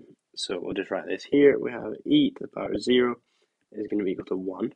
So therefore, this leaves us with the following equation. We have that 18 is equal to a minus b. So we'll now use the second bullet point of information. So we have that when t is equal to 10, we have that theta is going to be equal to 44. So this means we can just do the same again, and we can say that 44 is going to be equal to a minus b. Apart from this time, we're going to have something slightly different. We're going to have negative 0.07 multiplied by the time, which is 10. So what we're going to do is just shuffle along our decimal point by 1, and we'll have negative 0.7. So therefore, we now have two equations, and we have two constants, a and b. So we can now use our knowledge of simultaneous equations to solve for these constants. So we'll now rewrite them both in terms of b by making their subject equal to a. So for our first equation, which is this equation here, we'll have that a is going to be equal to b plus 18. We get that by adding b to both sides. And secondly, we have that a is going to be equal to, so we'll have b multiplied by e to the power of negative 0.7. Then we add on 44. So this is our two equations. We can now set these equal to each other. So this part here and this part here, they're going to be equal. So we can therefore say that b plus 18 is going to be equal to b multiplied by the exponential to the power of negative 0.7 plus 44. So tidying this up a little bit, we can take our b's onto the same side. So we'll therefore have b, and then we subtract b lots of the exponential to the power of 0.7, and that is going to be equal to 44 take away 18, which is 26. And we must remember what we want to do here. We're solving for b, so we can therefore take a common factor. So we'll have take b out, that's going to be 1 minus e to the power of negative 0.7, and that's equal to 26. We can now see that we're not far from isolating this b term, and we can do this by dividing both sides by what is in the brackets here. So therefore, we can say that b is going to be equal to 26, and we divide that by 1 minus e to the negative 0.7, and what we can do is we can put this into our calculator, and this comes out as 51.647 and so on. So therefore, like the question asked for, we're asked to give these values to three significant figures. So we can say that b is going to be equal to 51.6. So now we've found out the value of b. This makes it relatively straightforward to work out the value of a. So what we'll do is we will take this equation here. So we'll just draw a down arrow here. And we can now say we know that b is equal to 51.6. So therefore, we'll have that a is going to be equal to 51.6 plus 18. And what is this going to be equal to? This is going to be equal to 69.6. And we know that is equal to a. So now all that's left us to do is to take this original equation we had and to rewrite it, but with our values of a and b. So we can therefore conclude that theta is going to be equal to our value of a, so 69.6, and then we subtract our value b, so 51.6, and then we have that is multiplied by e to the power of negative 0.07, and we multiply that by t. And that's us completed part A of this question. So looking back at this question, there was 4 marks available. We receive our first mark for knowing to use the information we were given and setting t equals to 0 and theta equals 18, and substituting this in, so we receive our first mark here. And we get that for either doing it with t equals 0 or t equals 10. And then we pick up our second mark at the point where we did both of these substitutions. So we did t equals 0 and followed it through, and t equals 10 and followed it through. So we pick up our second mark just here. We then pick up our third mark for calculating our first value of our constant. So we received it when we calculated b. So that was when we got that b was equal to 51.6. And we then received our fourth and final mark for following through to calculate our second constant and substituting it into our equation to have the final answer. And that's us completed part A of this question. So in part B of this question, we're given some information about the boiling point of ethanol. We're told that it has a boiling point of approximately 78 degrees C. And we're asked to use this information to evaluate the model. So what I've done here is I've copied down our model from part A. So we can see here that we have 69.6. That was our constant which we found. It was our constant A. And then we have this value, and we're always going to be taking away this part, which is always going to leave us with, in the end, a theta, which is less than 69.6. So this is where we run into an issue. So what does it tell us? This tells us that the maximum possible value of theta is going to be 69.6.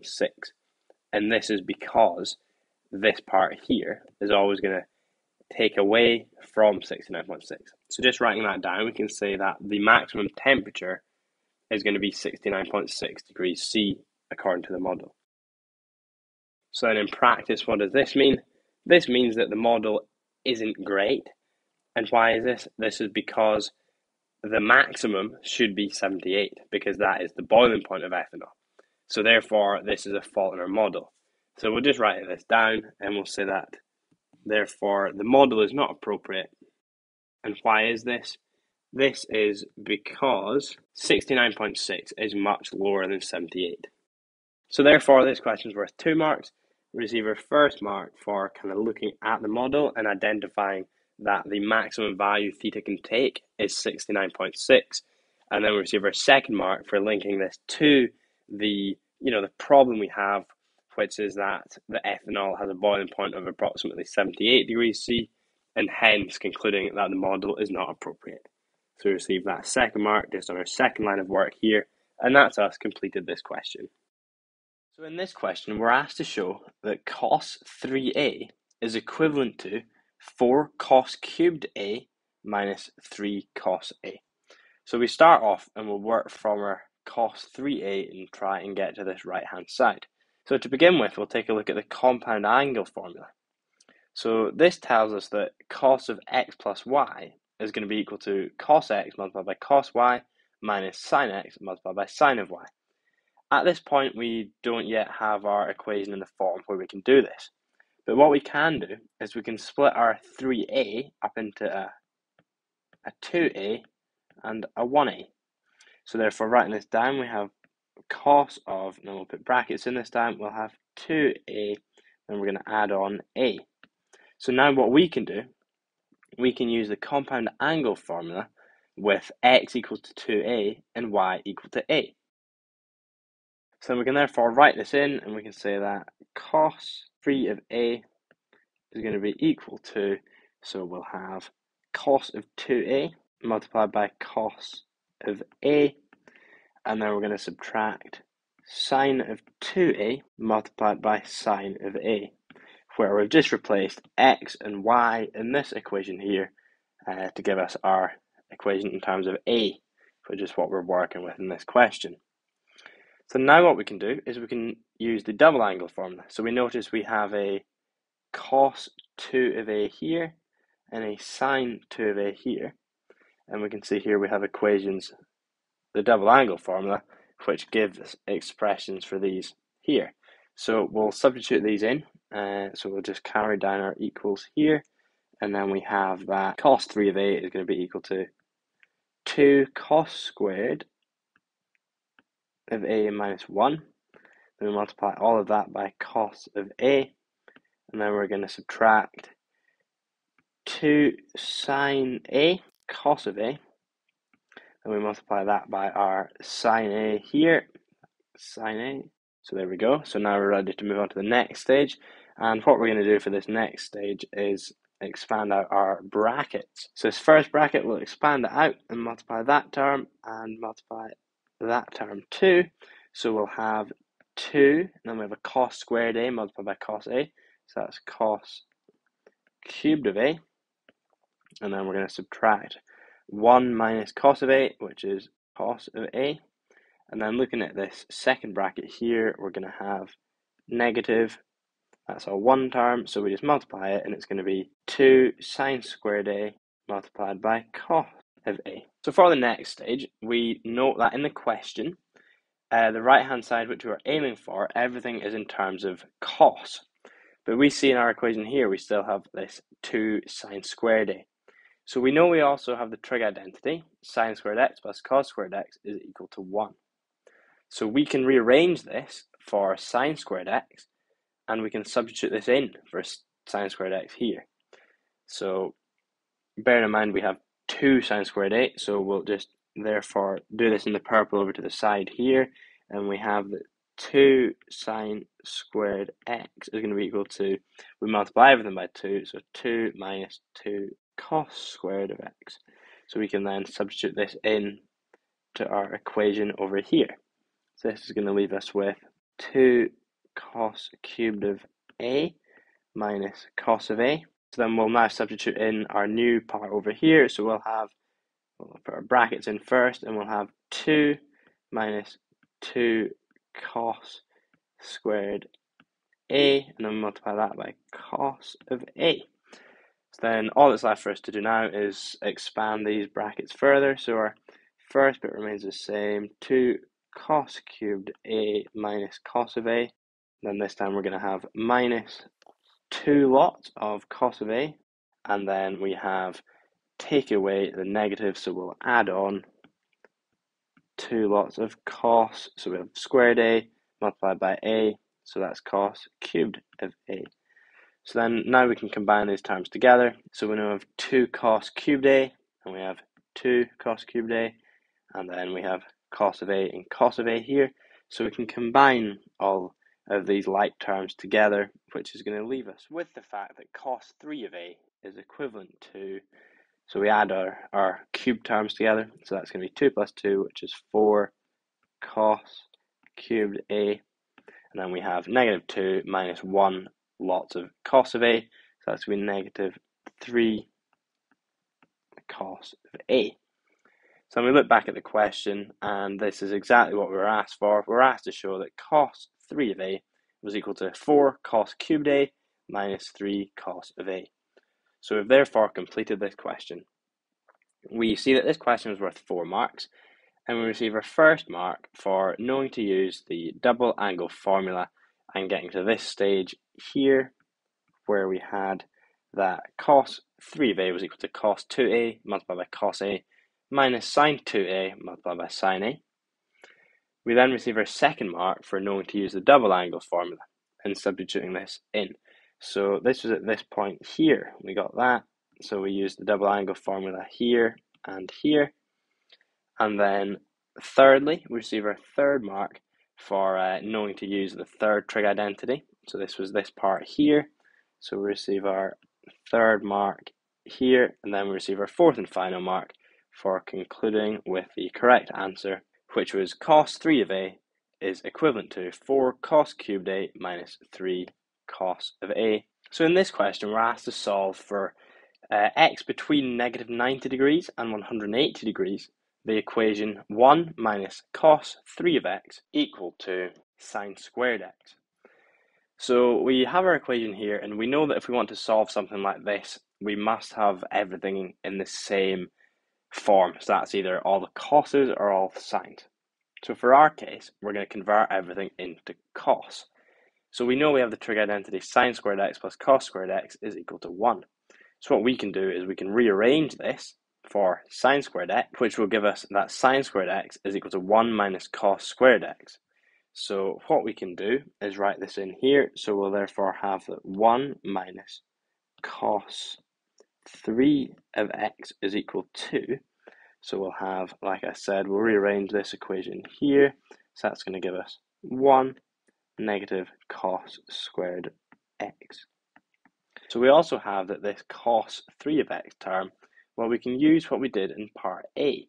So we have that cos 3 of A is going to be equal to 4 cos cubed A minus 3 cos of A. So this is exactly the same in this question, apart from we'll have x's instead of a's. So being careful with where we have our brackets because of this negative here, we're going to have 1 and then we subtract, we'll put our brackets in there, we'll have 4 cos cubed of x, and then we're going to subtract 3 cos of x. And we have still that is going to be equal to 1 minus cos squared x. So what we can do is we can then expand these brackets by multiplying by the negative and then taking this side here over to this side and equating this to 0.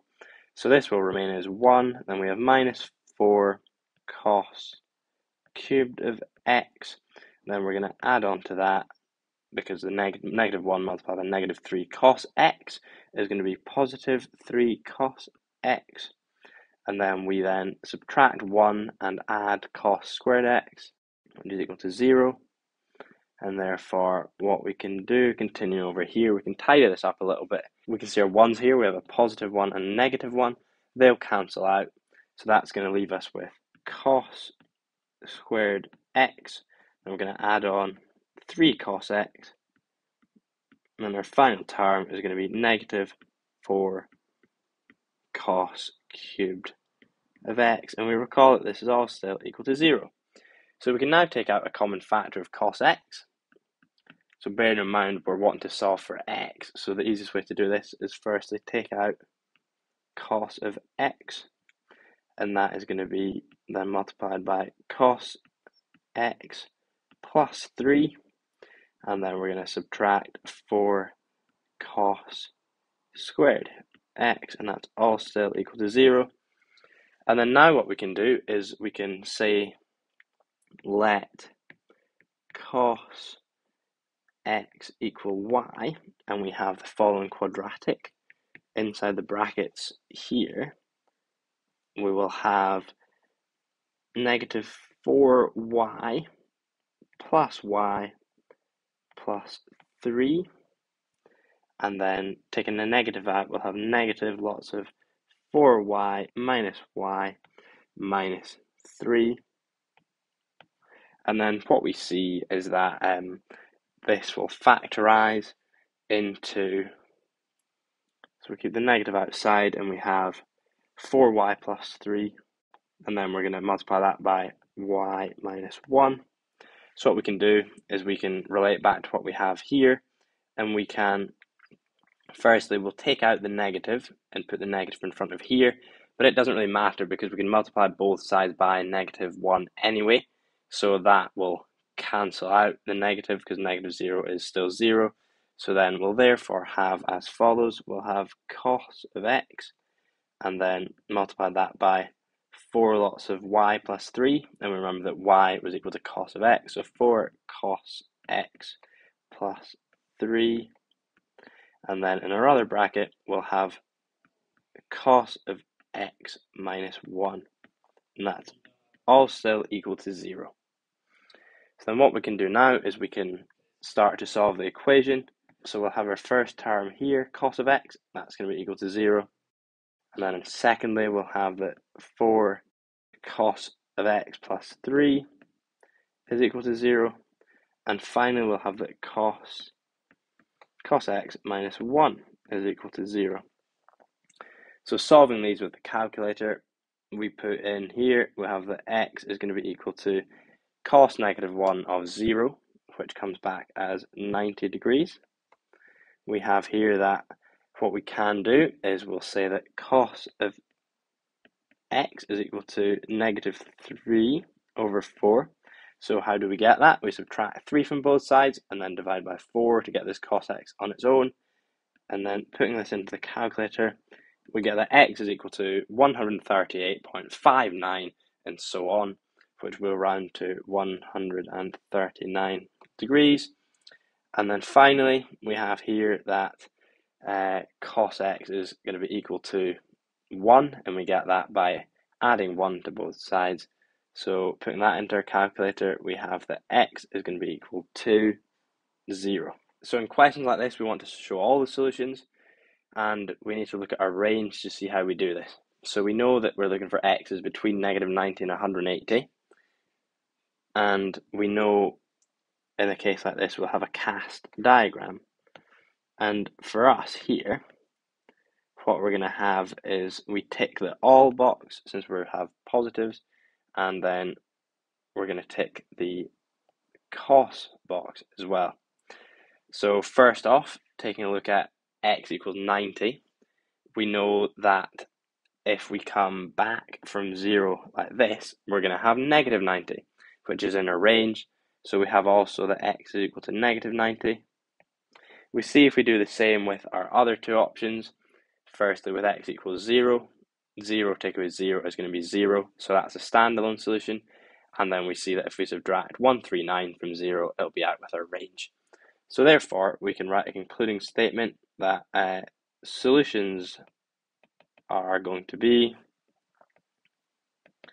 x is equal to negative 90 degrees, and then we'll have the next solution is 0 degrees, 90 degrees, and finally 139 degrees. And therefore we've completed this question. We recall looking back that it was worth 4 marks, and we'll now go through where we picked up those marks. So we pick up our first mark for getting it into the form where we had cos squared x plus 3 cos x minus 4 cos cubed x was equal to 0. So we picked up that mark at this stage here. We then picked up our second mark for then going through this process here where we separated our brackets, and we pick the mark up for this line of work here where we set our different terms equal to 0. So we'll put our second mark in here. We then receive our third mark for having 2 of the 4 solutions. So we'll just pop that one in here. And then we receive our fourth and final mark for having all 4 solutions correctly. So we'll put our fourth mark in there. And that's us completed this question. So in this question, we're shown figure 2, which we can see here. And it's a sketch of the graph with the equation y is equal to 2 multiplied by the absolute value of x plus 4, and we subtract 5 from that. And what we're asked to do in this question is we're to find the coordinates of P. So we can see we have P here, which almost looks as if it's our turning point, and it's safe to say it is our turning point. So just note that down. We have that P is our turning point, so we can read the turning point from the equation. So to do this, we swap the sign of the term next to the x, and then the remaining term is our y coordinate, so we therefore have that x is equal to negative 4, and additionally we have that y is equal to negative 5. So therefore we can say that the coordinates of P are negative 4 and negative 5. There was 2 marks available here, and we receive our first mark for getting either the x or the y coordinate. So we did our x coordinate first, so we'll give ourselves our first mark here, and we receive our second mark for having the correct final answer. So in this part of the question, we're asked to solve the equation 3x plus 40 is equal to 2 lots of the absolute value of x plus 4, and then we subtract 5. So we're going to have 2 options here depending on the absolute value. So we'll start off with option 1, and it's going to be that we have 3x plus 40 is equal to 2 lots of x plus 4, and then we subtract 5. So this is where we essentially have the positive part of the absolute value, and just sorting this equation out here, we'll tidy it up and solve for x.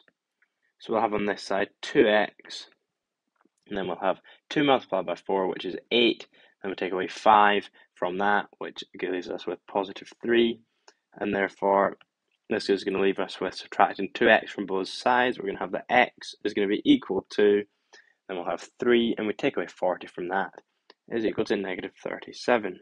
So now to check if this solution is valid, we're going to substitute it back into our original equation here. So therefore, we have 3 lots of negative 37, and we're going to add 40 to that, and that should be equal to 2 lots of the absolute value of negative 37. Then we're going to add on 4 to that, and then we subtract 5. So we put this into our calculator, and we have that this gives that negative 71 is equal to 61, but we see that that is not true. So therefore, from this, we can conclude that x equals negative 37 is not a valid solution. So then we're going to now take a look at option 2, and that is the case where we have that 3x plus 40 is going to be equal to negative 2 lots of x plus 4, and we subtract 5 from that. So then, tidying this up, we're going to have that 3x plus 40 is going to be equal to negative 2x, negative 8, and we subtract 5 from that. And tidying this up, we add 2x to both sides, so we have that 5x is going to be equal to, so we have negative 13, and we subtract 40 from that, which gives us negative 53, and then we divide negative 53 by 5, which gives us negative 10.6. So we check the solution, and we're looking to see if it's going to be valid. And for x equals negative 10.6, we have, substituting into this equation again, just like we did here, we have that 41 over 5 is equal to 41 over 5. We therefore conclude that the solution is x is equal to negative 10.6. And therefore we've completed this question, and we'll now take a look at where we picked up our marks. So we pick up our first mark for attempting to solve the equation and reaching a value for x. So we receive this point here, and then we receive our second and final mark for concluding that this was a correct solution. And that's us completed this part of the question. So in part C of this question, we're now told some further information. We're told that a line L has the equation y is equal to a of x, where a is a constant. And we're told that L intersects our original equation, which is y is equal to 2 multiplied by the absolute value of x plus 4, negative 5, at least once. And what we're asked to do is to find a range of possible values of a, and we're to write our answer in set notation. So we know we're going to have a line which at times will intersect with our equations. For example, here it intersects twice, and here it intersects once. And also, for example, here it will intersect once. But we can see if we have a line here, we can see that it will not intersect. So we're now going to work out the points at which it intersects. So we need to have a think about when do we get a line which is going to be here. So we know that for y equals a of x, that is going to be a line through the origin which takes gradient of the value a. And we know that the gradient of this line here, which I'm highlighting, is going to be equal to 2, since we have a coefficient of 2 in front of our x term. So we know that when a equals 2, so for a equals 2, we're going to have a line that's going to be parallel to our point. So we'll draw on here, we're going to have our parallel line which passes through the origin, and we can see that that's never going to intersect. So for a equals 2, there will never be intersection.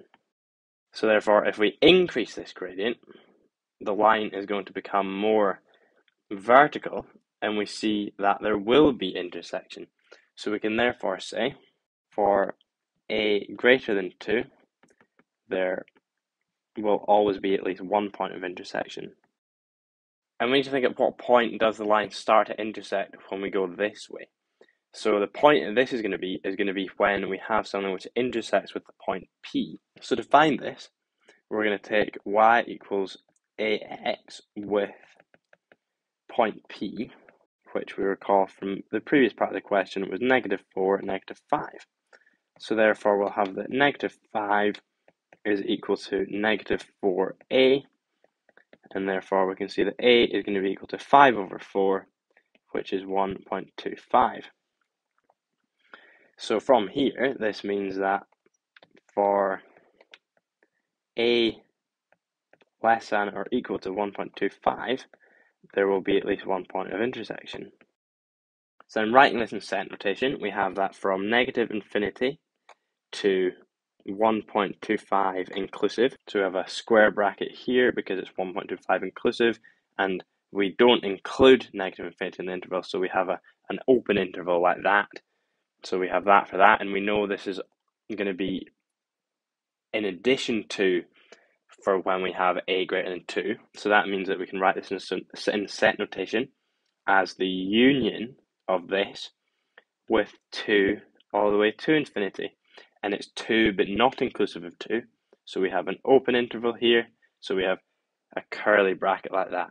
And therefore, we've written out the solution in set notation. So in this question, there was 3 marks available. We receive our first mark for making the point that a must be greater than 2.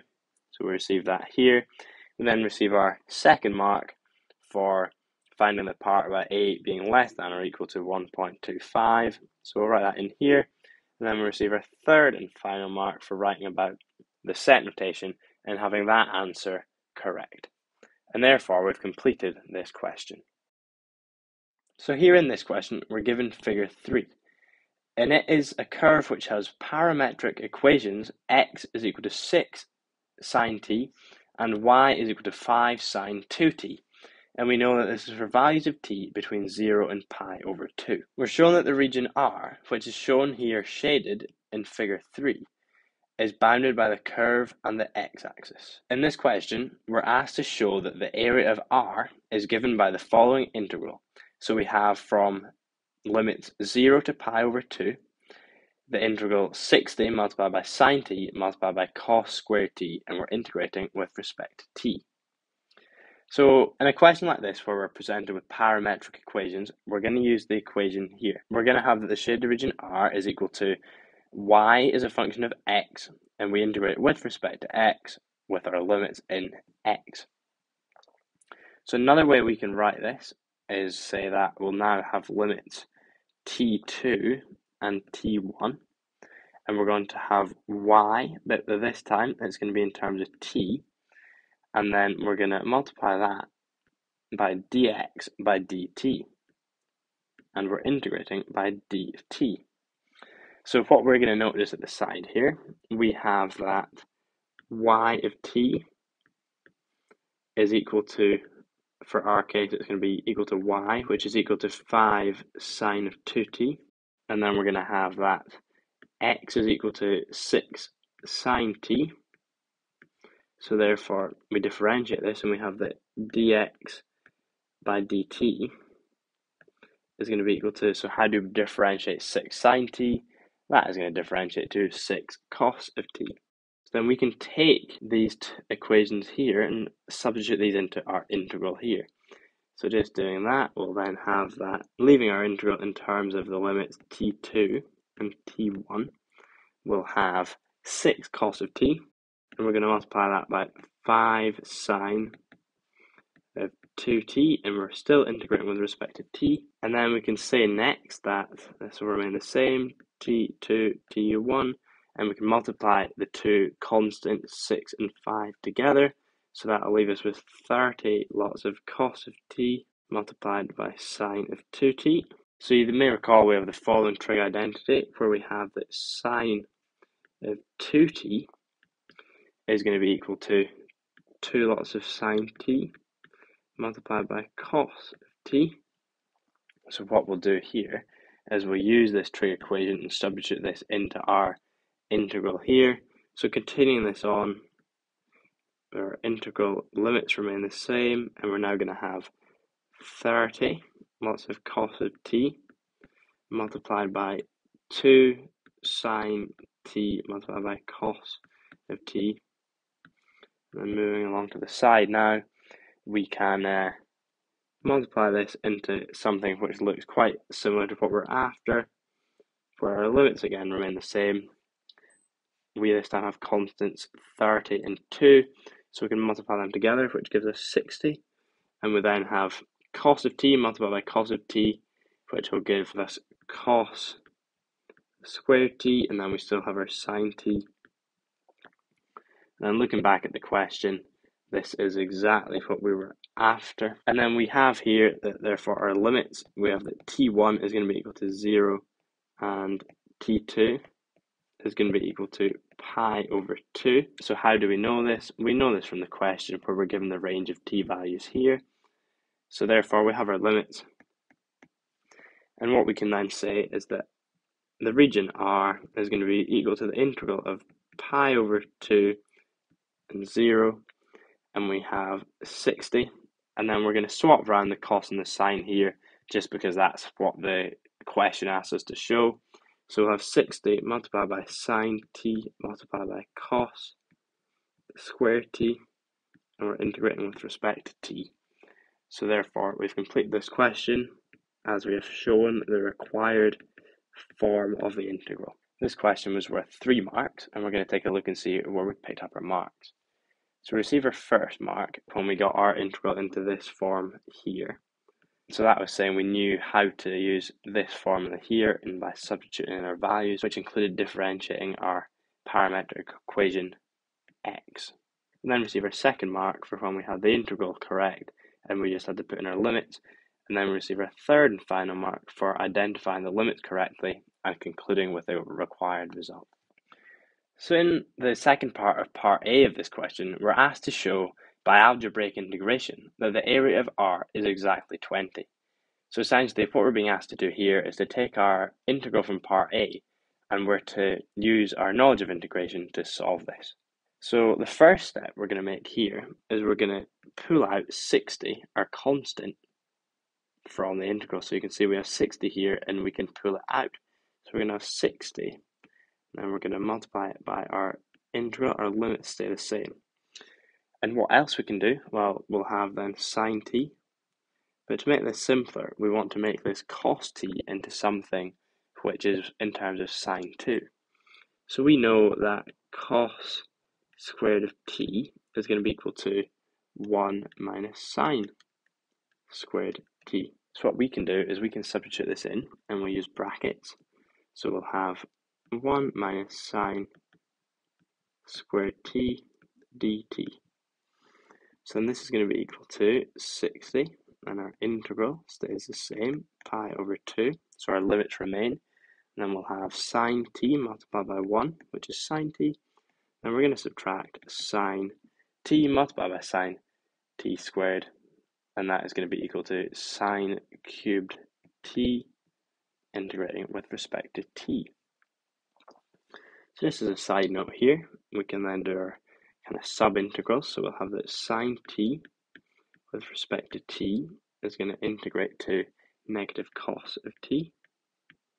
Then we would have a constant, and likewise we'll have the negative sine cubed t integrated with respect to dt is going to be equal to positive cos t, and we subtract 1 over 3 lots of cos cubed t. And we have our constant of integration also. But remember, we don't actually need to include the constant of integration in here because we're going to be evaluating it directly using the limits. So this means we're going to have 60 lots of, so what we do actually see is we have a negative cos t and a positive cos t, so they'll cancel out, which is going to leave us with negative 1 over 3 cos cubed t, and then what we'll do is we'll have pi over 2 and 0.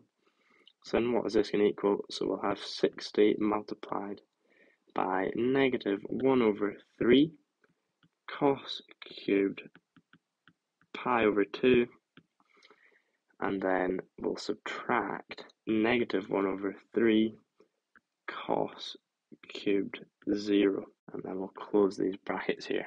So we therefore have a value in this, that r is going to be equal to 60, and we multiply this by negative 1 over 3 cos cubed pi over 2, which is equal to 0, and then we're going to have that when we substitute 0 in here, that is going to give us negative 1 over 3 So we subtract negative 1 over 3. So we actually have that then r is going to be equal to 60 lots of 1 over 3, which is going to be equal to 20. And that is the answer the question asked for, so we'll then write in as required. So looking back, this question was worth 3 marks, and we achieved our first mark when we got our integral into a form where we could integrate. So that was at this point here that we'll get this mark. We then receive our second mark for integrating correctly, then we receive our third and final mark for then using the limits correctly and concluding with the correct answer, which was showing that r was equal to 20 units. So in the next part of this question, we're given some further information, including this diagram, figure 4. We're told that part of the curve is used to model the profile of a small dam, and that's shown in the figure. And using the model, and given that we're told that x and y are both in meters, we're told that the vertical wall of the dam is 4.2 meters high, so we can see that here, 4.2 meters from the y equals 0 to the dam vertical point here.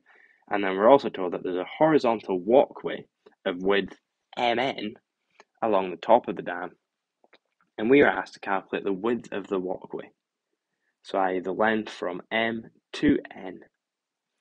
So to begin with, we're going to have a think about the information we have already. So we know that x is equal to 6 sine t and y is equal to 5 sine 2t.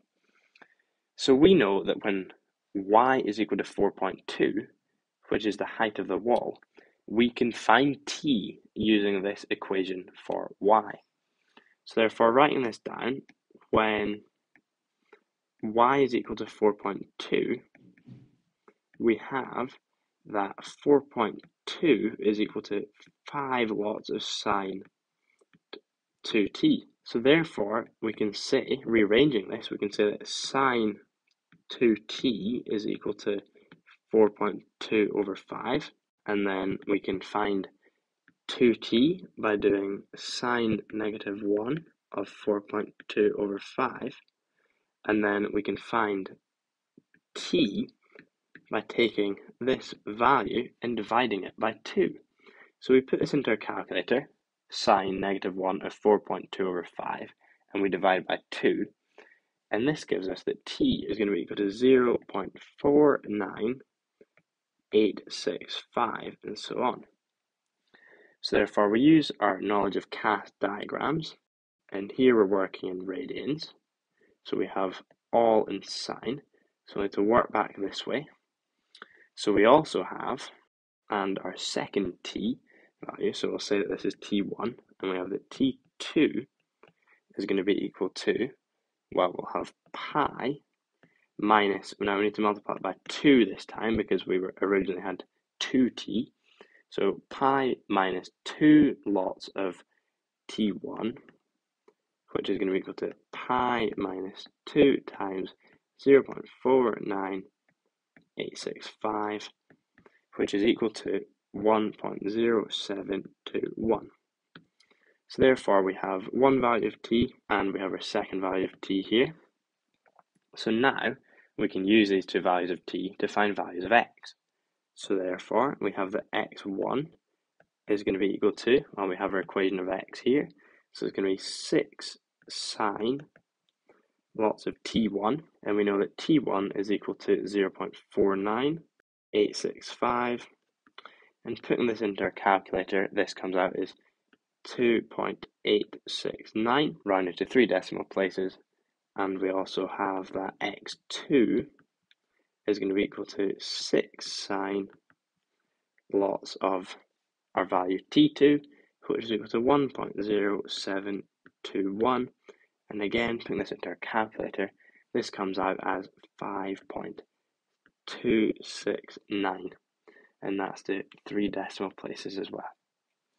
So from this, we can work out the width of the path. So we can write here that the width of the path is going to be, well, what is it going to be? So it's going to be the difference between x2 and x1. So I'll have x2 minus x1, which is equal to 5.269 minus 2.869, which is equal to 2.40 meters. So therefore we found the width of the path, and it's going to be 2.4 meters, and we've completed this question. There was 5 marks available here, and we achieved our first mark when we got to this stage here where we had sine 2t was equal to 4.2 over 5. We then achieve our second mark for getting both our values of t1 and t2. We receive our third mark for attempting to find the x values of both t values. So we'll give our third mark for the attempt to find the values of x here, and then receive our fourth mark for having correct values of x. So we'll write that in there, and then receive our fifth and final mark for being able to work out the width by doing x2 minus x1 and concluding correctly that the answer was 2.4 meters. So in this question, we're told that the function g is defined as follows. So we have that g of x is equal to 3 ln x minus 7 divided by ln of x minus 2.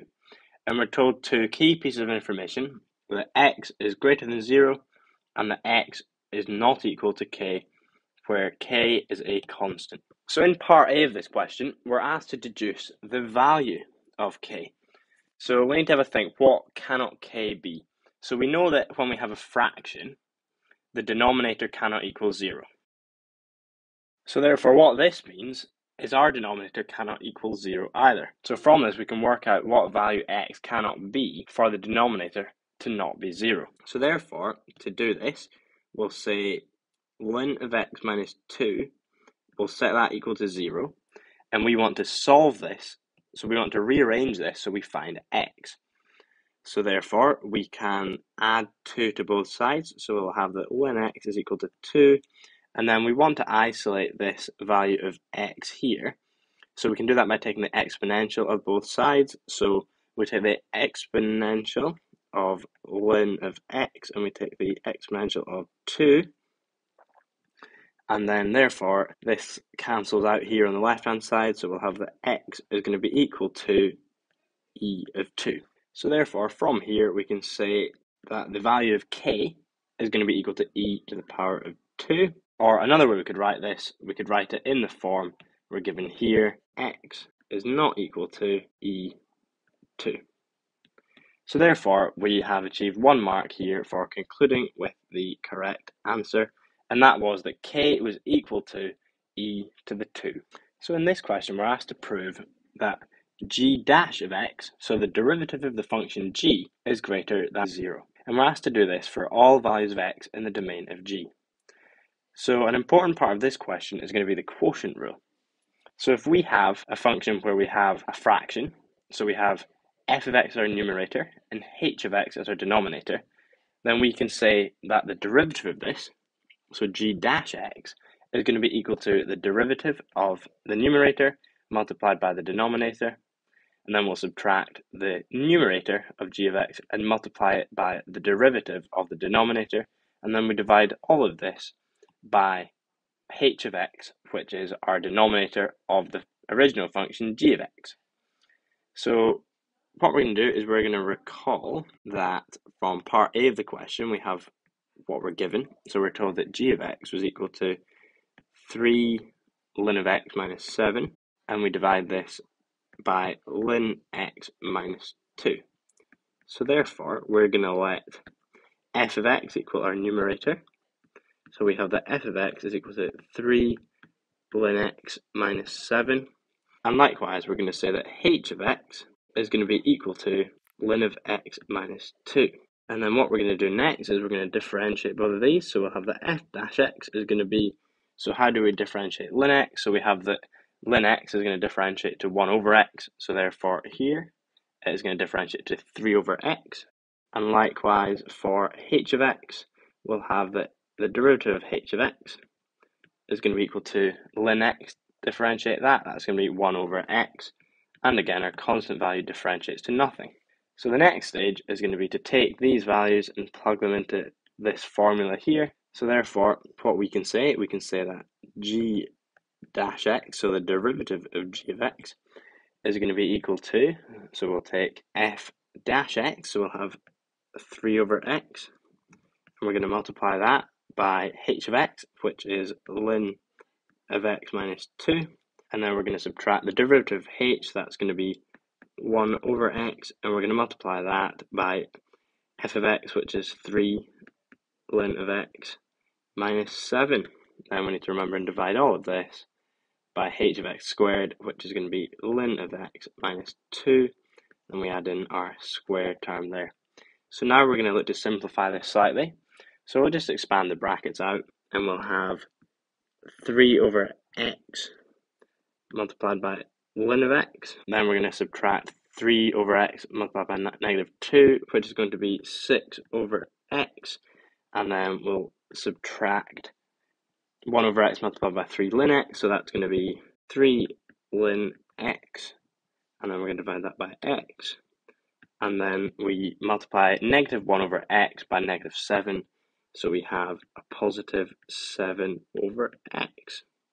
Then we got to remember and divide this all by our denominator, which is ln x minus 2 all squared. So we're then going to slightly simplify this. We can see that we have 3 ln x over x and negative 3 ln x over x, so they cancel out. And then we have 7 over x minus 6 over x, as you can see here and here. So that leaves us with 1 over x. So therefore we have 1 over x, and then our denominator stays the same. It's ln x minus 2, and we square that.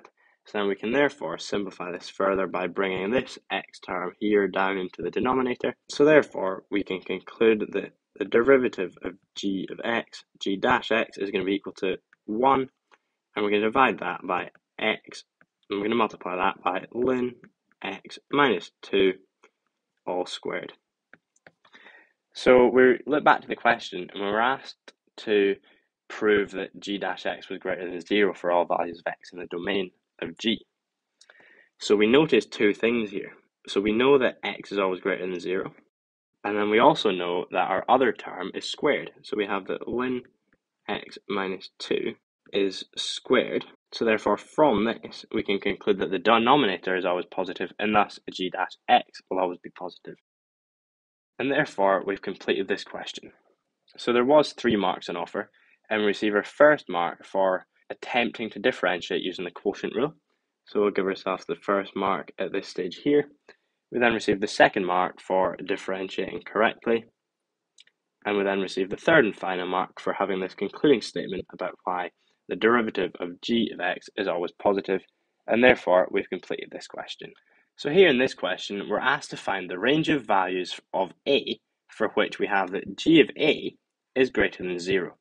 So we recall from the previous parts of the question that we are given that the function g of x is equal to 3 ln x minus 7 divided by ln x minus 2.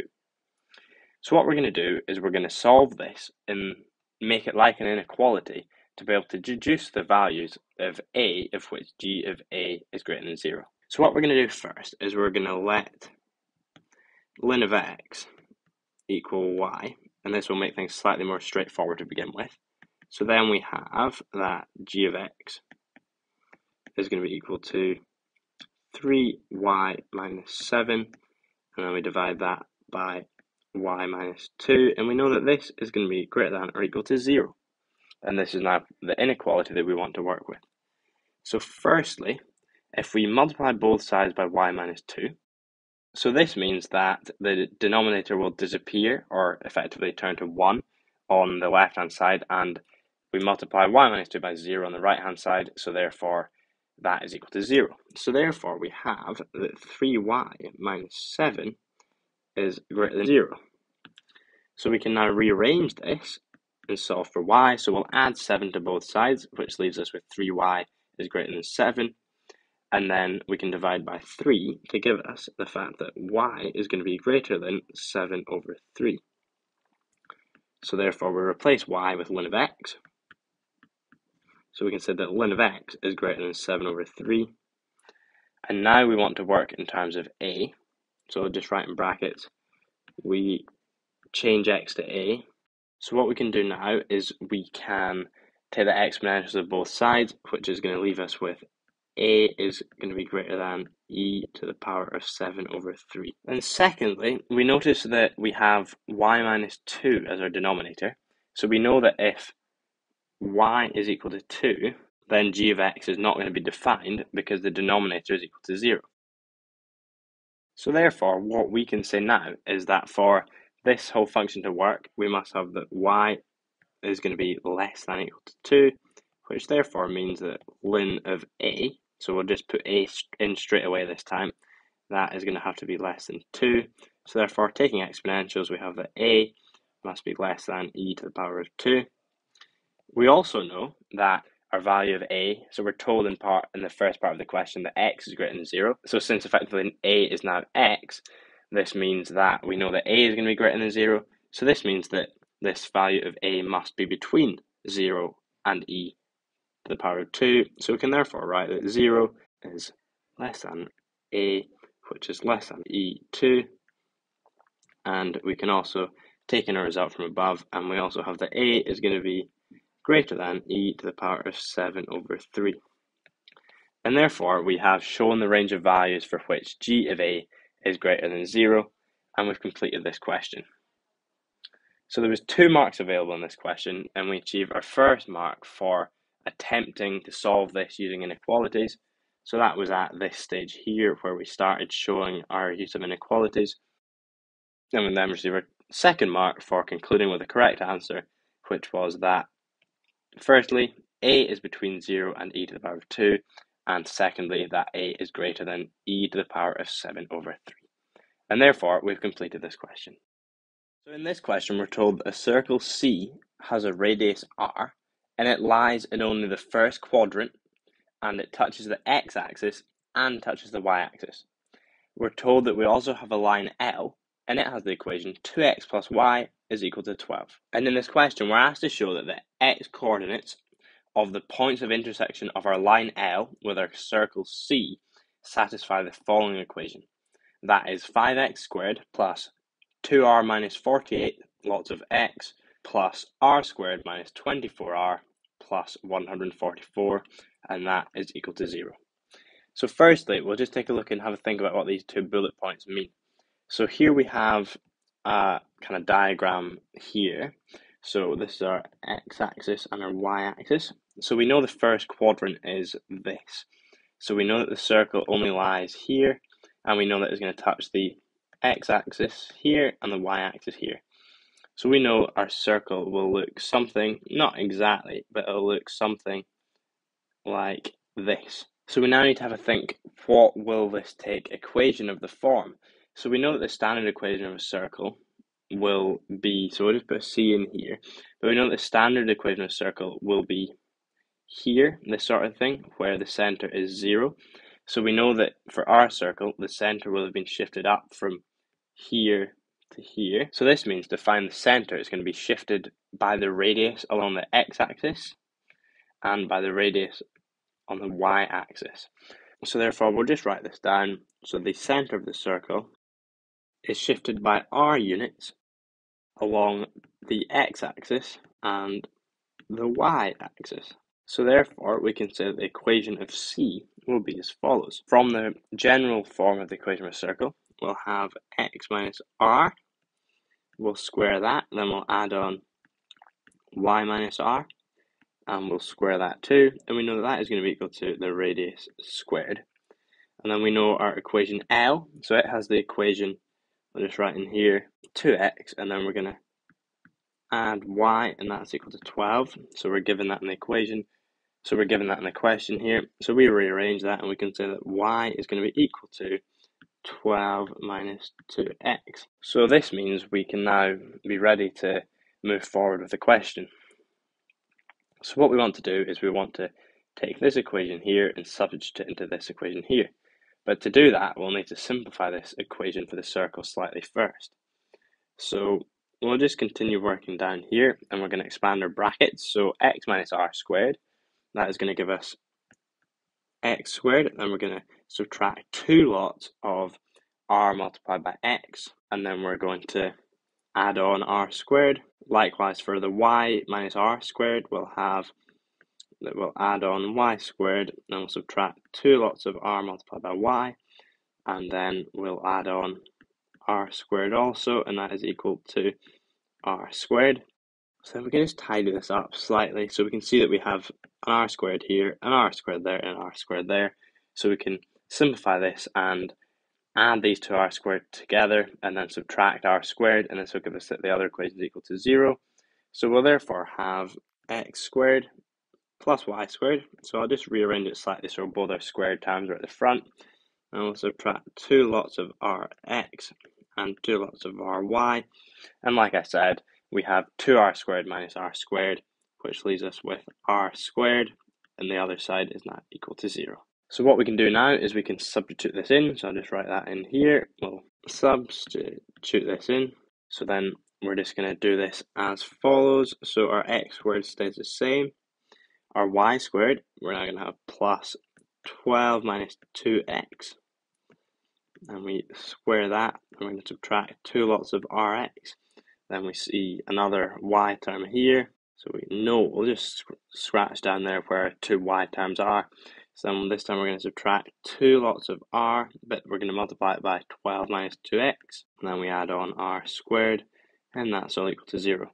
So as you can see, we've basically eliminated all of the y's in this equation, and we now have all in terms of the x and r's. So our next stage here is going to be to expand this bracket here, and also we'll deal with this bracket here as well. So we'll have now, x squared will stay the same, and then we have 12 times 12, which is 144, and then we'll have 12 multiplied by negative 2x, and we'll have 2 lots of that, so that's 2 lots of negative 24x, which is negative 48x, and then we'll have a positive 4x squared, and then continuing on, we'll have take away 2 lots of rx, then we're going to minus 2r multiplied by 12, which is 24 lots of r, and then we'll have negative 2r multiplied by negative 2x, so that is going to give us a positive, since we're multiplying two negatives, and it's going to be 4rx. And then we'll still have this r squared on the end. So now we can simplify this by collating all the like terms. So firstly, we have an x squared and a 4x squared, so that's going to give us 5x squared. Then taking a look at all our terms which have an x, we're going to have negative 48x. We'll keep that on its own for just now. And then we have negative 2 lots of r of x and 4rx. So combining them together, we have 4 minus 2, so we have remaining positive 2rx. And then from here, the rest of it remains the same, in that we have positive r squared, and then another term in terms of r, we have negative 24r, and then finally, constant on the end, we'll have 144. And this all still remains equal to 0. So all I've done here is collate the like terms and made this into a slightly simpler form. So now we can look back to the question. We're getting quite close to what we wanted. So we have our 5x squared. So we'll just give that a little tick here. And if we put brackets in here, we have our r squared minus 24r plus 144. So we'll tick that. So we just need to now look and see what we can do to go from negative 48x plus 2rx to 2r minus 48 lots of x. So we see we can take out the common factor of x here. So therefore, this is going to give us the required answer that we're asked for. So we have our 5x squared that remains the same. So then now what do we do? Well, we want to take x out as a common factor. So that is going to leave us with 2r minus 48. We multiply it by x, and then we have our term r squared minus 24r plus 144. And to be like it's in the question, we'll pop our brackets in there, and that's all equal to 0. And that is the answer that the question asks for. So we'll write in as required. Therefore, we have completed this question, and I'll now go over where we picked up our marks. So we pick up our first of 3 marks for deducing the correct equation of the circle. So that was when we knew to shift the circle by r units along the x and y axis, which gave us the centre of the circle. So we pick up our first mark here when we got the correct equation of the circle. We then get our second mark for attempting to form an equation with the terms x squared, x and r squared. So where is this? This is at the point here where we start to substitute in our y equals 12 minus 2x equation. So we'll give ourselves this second mark just about here. And then we receive our third and final mark for concluding with the correct answer, and that was the answer that the question asked for, which we've shown here. So in the next part of the question, we're given some further information, and we're told that L is a tangent line to C. So basically, what does this mean? So if we have a circle like this, then if L is a tangent, then this means that L will touch C at this point here, for example. So we're asked to find the two possible values for R, and we're to give our answers as fully simplified surds. So we know that if we have a tangent line, then we have one repeated root, which means that the discriminant will be equal to 0. So this is our equation for the discriminant here. That is b squared minus 4ac, and we know it's going to be equal to 0 since we have one repeated root. So I'll just note in here that this is the discriminant. And we recall from part A the following. We have that 5x squared plus 2r minus 48 lots of x plus r squared minus 24r plus 144 is equal to 0. So we see this is a quadratic equation, and we have coefficients in front of the x squared, the x term, and then free of the coefficient x2. So this means that we can say that we have that a is equal to 5, we have that b is equal to 2r minus 48, and finally we have that c is equal to r squared minus 24r plus 144. So we can substitute these in to our equation for the discriminant. So therefore, we have b squared minus 4ac is equal to 0. And just carrying this along here, we have that b squared is 2r minus 48 squared. And then we're going to take away 4 lots of a, which is 5. And we're going to multiply this by c, which is r squared minus 24r. And we add on 144. And we know that this is all still going to be equal to 0. And we now effectively want to solve for r. So we do this first by doing a bit of simplification. So we expand this first bracket. And what does this give us? So this gives us 4r squared. And then we'll have negative 192r. So this comes from 2r multiplied by 48, and then we have 2 lots of that, and then we're going to have 48 squared, which is 2304. And then for this rest of the equation, we have that negative 4 times 5 is going to be 20. So we're then going to have negative 20 multiplied by this bracket, so that's going to be negative 20r squared. Then we have negative 20 multiplied by negative 24, which is positive 480, lots of r that is, and then we have negative 20 times 144, which is negative 2,880, and that still is all equal to 0. So we're now going to simplify things a little bit further by collecting our like terms. So we have 4r squared minus 20r squared, which is negative 16r squared. And then for the r terms, we have 192. So we can see we have that here, and 480. So we have 480 minus 192, which leaves us with positive 288r. And then for the constant terms, this leaves us with 576 here. And that's all still equal to 0. So to make this easy to solve, we can divide everything by 16 or negative 16. So we divide by negative 16. So therefore, this is going to leave us with r squared. And then 288 divided by negative 16 comes out as negative 18. We have r. And then finally, we have the constant is going to be 576 divided by negative 16, which is 36. And this is equal to 0. So now we'll use the quadratic formula. So we'll just write in quadratic formula, and we'll have that this time a is equal to 1, b is equal to negative 18, and c is equal to 36. So therefore, we'll have our value of r is going to be equal to negative b plus or minus b squared minus 4ac. We square root that, and then we divide it by 2 lots of a. So then subbing our values in, we have negative 18, which is 18. Then we're going to add on negative 18 squared. Then we subtract 4 lots of, well, what's a? So a is 1. So we'll just put that in, and then c is 36. And then we put our square root in here, and we divide everything by 2 lots of a, which is 2.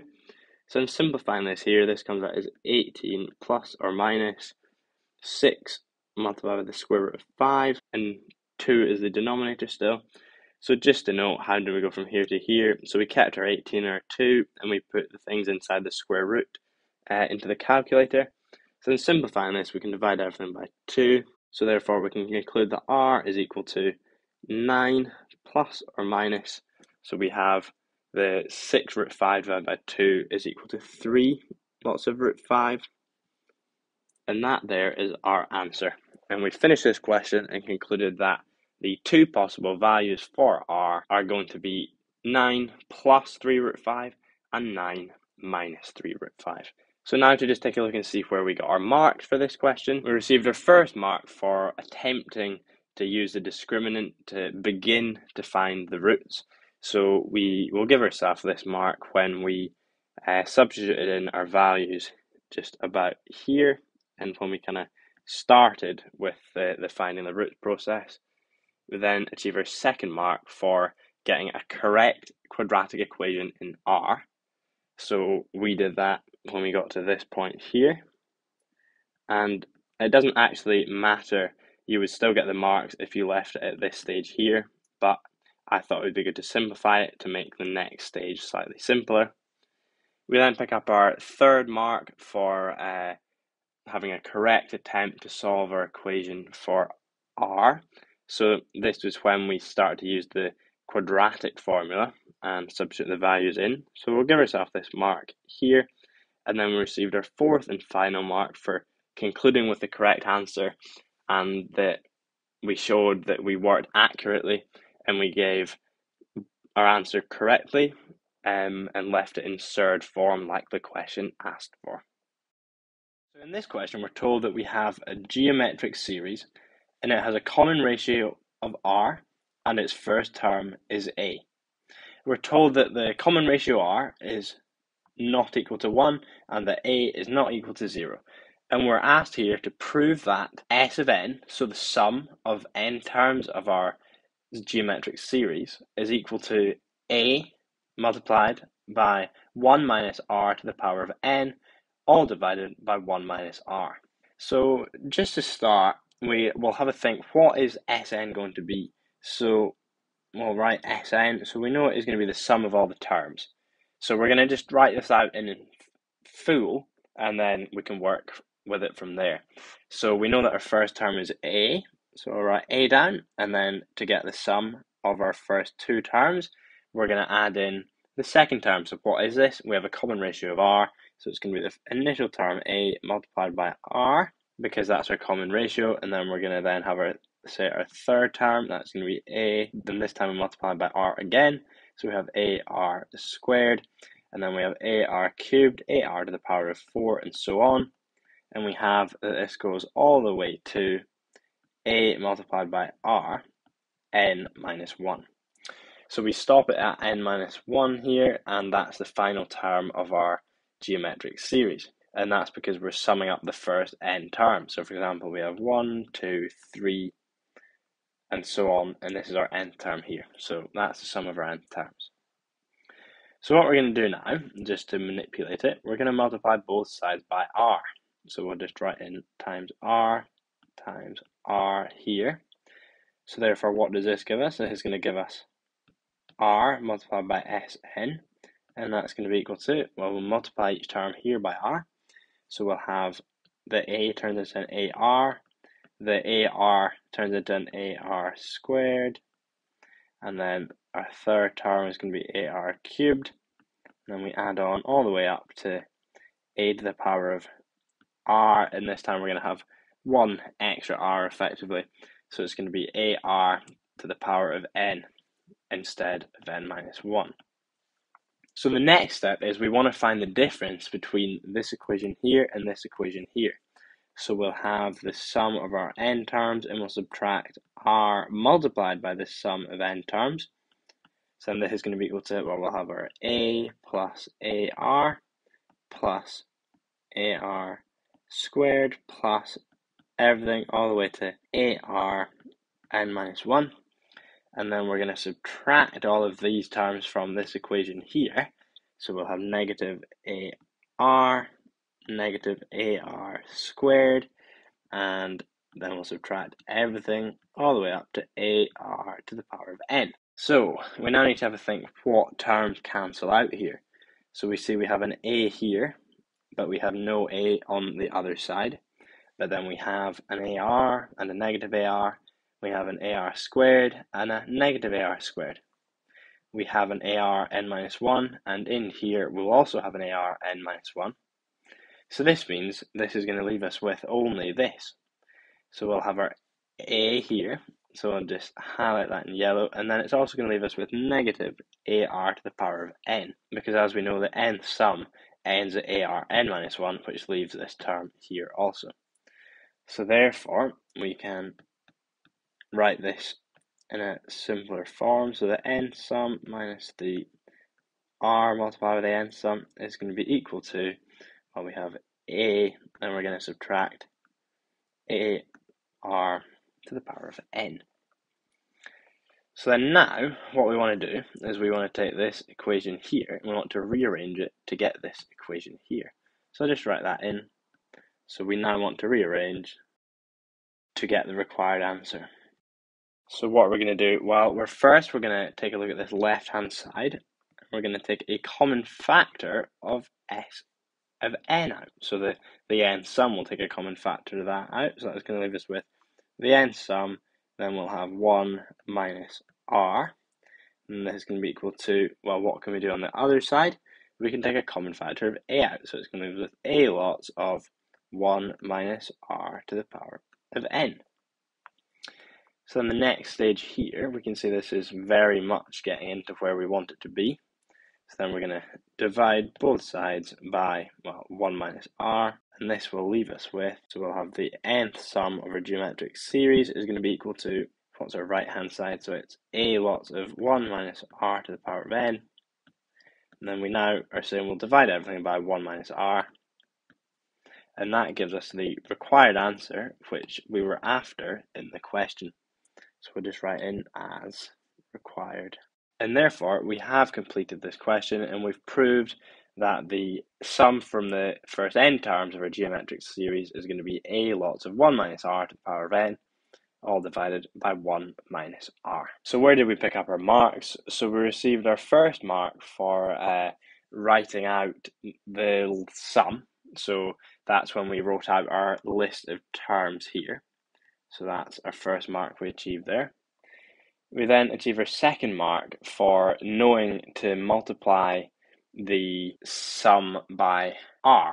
So that was at this stage here. This was a key stage which helped us move forward with the problem. We then receive our third mark for writing those terms out and simplifying it to get to this stage here.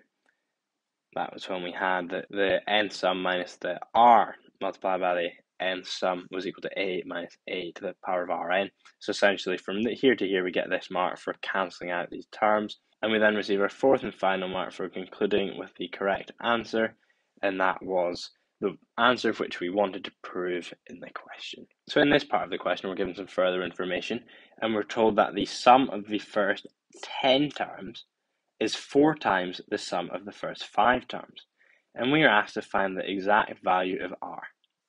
And we also want to bear in mind that we've proved in part A that the nth sum is equal to a lots of 1 minus r to the power of n over 1 minus r. So what we're going to do here is we're going to write out what we're told in the question, and that's how we're going to start things off. So therefore, what we can say is that the sum of 10 terms is equal to 4 lots of the sum of 5 terms. So as you can see, we have S10 is equal to 4 multiplied by S of 5. So what we can do now is we can replace this here, s of 10, with this equation here, where we replace n with 10 on the left-hand side and n with 5 on the right-hand side. So therefore, what we can say is that a lot of 1 minus r to the power of 10 divided by 1 minus r is going to be equal to 4 lots of a multiplied by 1 minus r to the power of 5, and then we're going to divide all of this by 1 minus r. So what we're going to do now is we're going to essentially rearrange this equation, and we want to solve for r. So there are a few things which is going to make this slightly easier. So we see that we can divide both sides by a, and this a will cancel out, and this a will cancel out. So we'll just put in here, divide by a, and then what else can we do? So we notice that we have 1 minus r on both denominators. So if we multiply both sides by 1 minus r, like this is going to cancel them out, and therefore going to leave us with the following. So we'll have on the left-hand side, so as I said, the a cancels, and the 1 minus r on the denominator will cancel. So that's going to leave us with 1 minus r to the power of 10. And same on the other side, the a and the 1 minus r cancel out, so that's going to leave us with 4 lots of 1 minus r to the power of 5. So then what we're going to do now is we're going to tidy this up a little bit, and just working along the way here, we are going to expand the brackets on the right-hand side, so we're going to have 1 minus r to the power of 10, and that's going to be equal to 4 minus 4 lots of r to the power of 5. So then we're going to once again rearrange this, so we want to turn this into something which looks similar to quadratic. So if we rearrange this, we'll add r to the power of 10 to both sides. So we'll have r to the power of 10, and then we take away 4r to the power of 5, and then, so essentially we're moving everything to the right-hand side here. So that means we have 4, and then we want to get this 1 to the other side, so we subtract 1, and that's going to leave us with positive 3. And that's all equal to 0 now. Apart from what I've done is I've just written it out on the left-hand side, even though we've moved everything to the right-hand side, and it's equal to 0. So either way, it doesn't really matter there. Then what I want to do now is I want to solve this for r, but this is slightly tricky. So what I'm going to say is then what we're going to do is we're going to then let x equal r to the power of 5, and then that means x squared is going to be equal to r to the power of 10. So therefore, this is going to make it easier to solve, so we substitute our values of x in. So we'll have x squared, then we're going to subtract 4 lots of x, and then we have our constant 3 on the end, and that's equal to 0. So we now have a quadratic, which is much easier to solve. This is much easier to solve compared to this. So what we can do is we can factorize this, and this is going to give us x minus 3 and x minus 1. And we know this is right because we can check our answers by multiplying it out. So x squared, and then we'll have minus 3x and minus x, which is minus 4x, and then we have negative 3 multiplied by negative 1, which is 3 here. So therefore, what we can say now is we can substitute our r values back in. So r5 minus 3, that like that, and r5 minus 1 is equal to 0. So therefore, next stage here, we'll now write these out explicitly, our values for r. So from this first bracket here, that's going to give us that r to the power of 5 is going to be equal to, well, we add 3 to both sides, which leaves us with 3. And what we want to do to isolate r is to take the 5th root, which is going to leave us with the 5th root of 3. And then we'll deal with our other r. So I'll just put an arrow here, and then we're going to have r5 is going to be equal to 1, which implies that r is going to be equal to the 5th root of 1, which is 1. But we're told in the question that r cannot equal 1. So we'll just write in here, but this solution isn't valid since r cannot equal 1. So therefore, this leaves us with our solution 5th root of 3. So we'll just write that in. So therefore, the exact value of r, and we know that it asks us for the exact value, so this means that we'll leave our answer in this square root symbol form, So the exact value of r is going to be such that r is equal to the 5th root of 3. And there we go, we've completed this question, and now we're going to take a look and see where we achieved the marks. So there was 4 marks on offer, and we do achieve our first mark for having the correct strategy and producing an equation which had R10 and R5 in it. So that was at this stage here where we achieved this first mark. And then we receive our second mark for working through the next stage. So knowing that things cancel out and getting to this point here where we had the kind of one line equation, so to speak, with no fractions. And we then receive the next mark for following through with this work and doing the correct algebra, which was when we did all of this work here and solved for r. So that was essentially at this stage here. And then we received the fourth and final mark for omitting the r equals 1 solution and concluding that the only exact value of r was the 5th root of 3. And therefore we've completed this question. So here in this question, we're asked to use algebra to prove that the square of any natural number is either a multiple of 3 or is one more than a multiple of 3. So we know that we're going to be dealing with the value 3. So we know that any natural number can be written in the form of something to do with 3k. So for example, we'll have that any natural number can be written like this, so 3k. And then it can also be written as 3k plus 1, because we can add 1 to it. And then it can also be written as 3k plus 2. And then essentially we could write it as 3k plus 3, but that's just going to bring us back round to the same value as 3k. So we'll just write that in here. We can express natural numbers in this form. And to prove what we want to prove here, we're going to work with 3k, 3k plus 1, and 3k plus 2 to show that we're going to have the square of that is either a multiple of 3 or one more than a multiple of 3.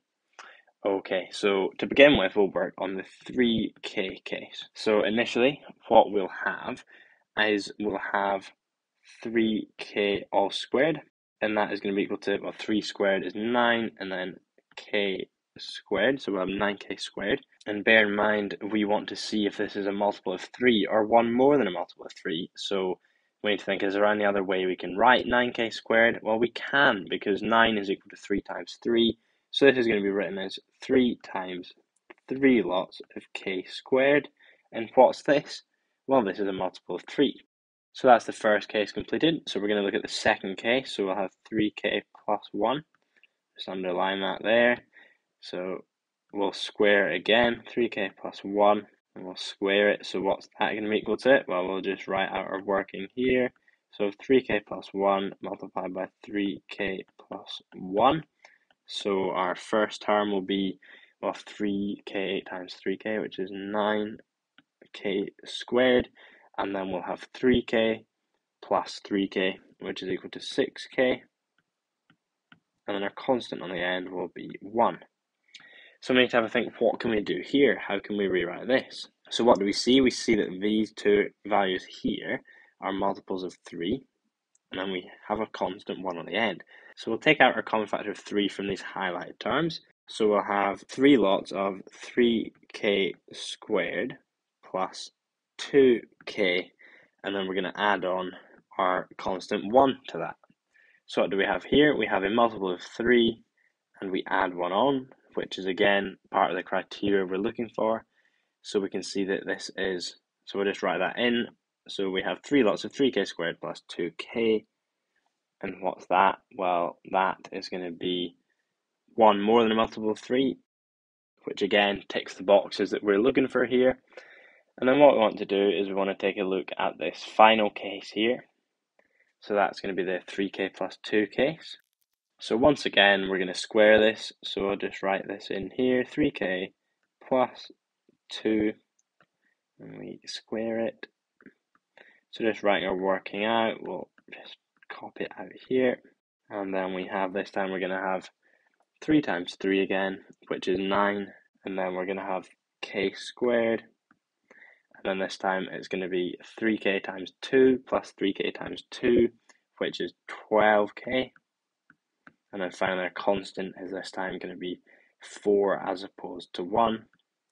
So just like this. So we need to have a think, what can we do to simplify this?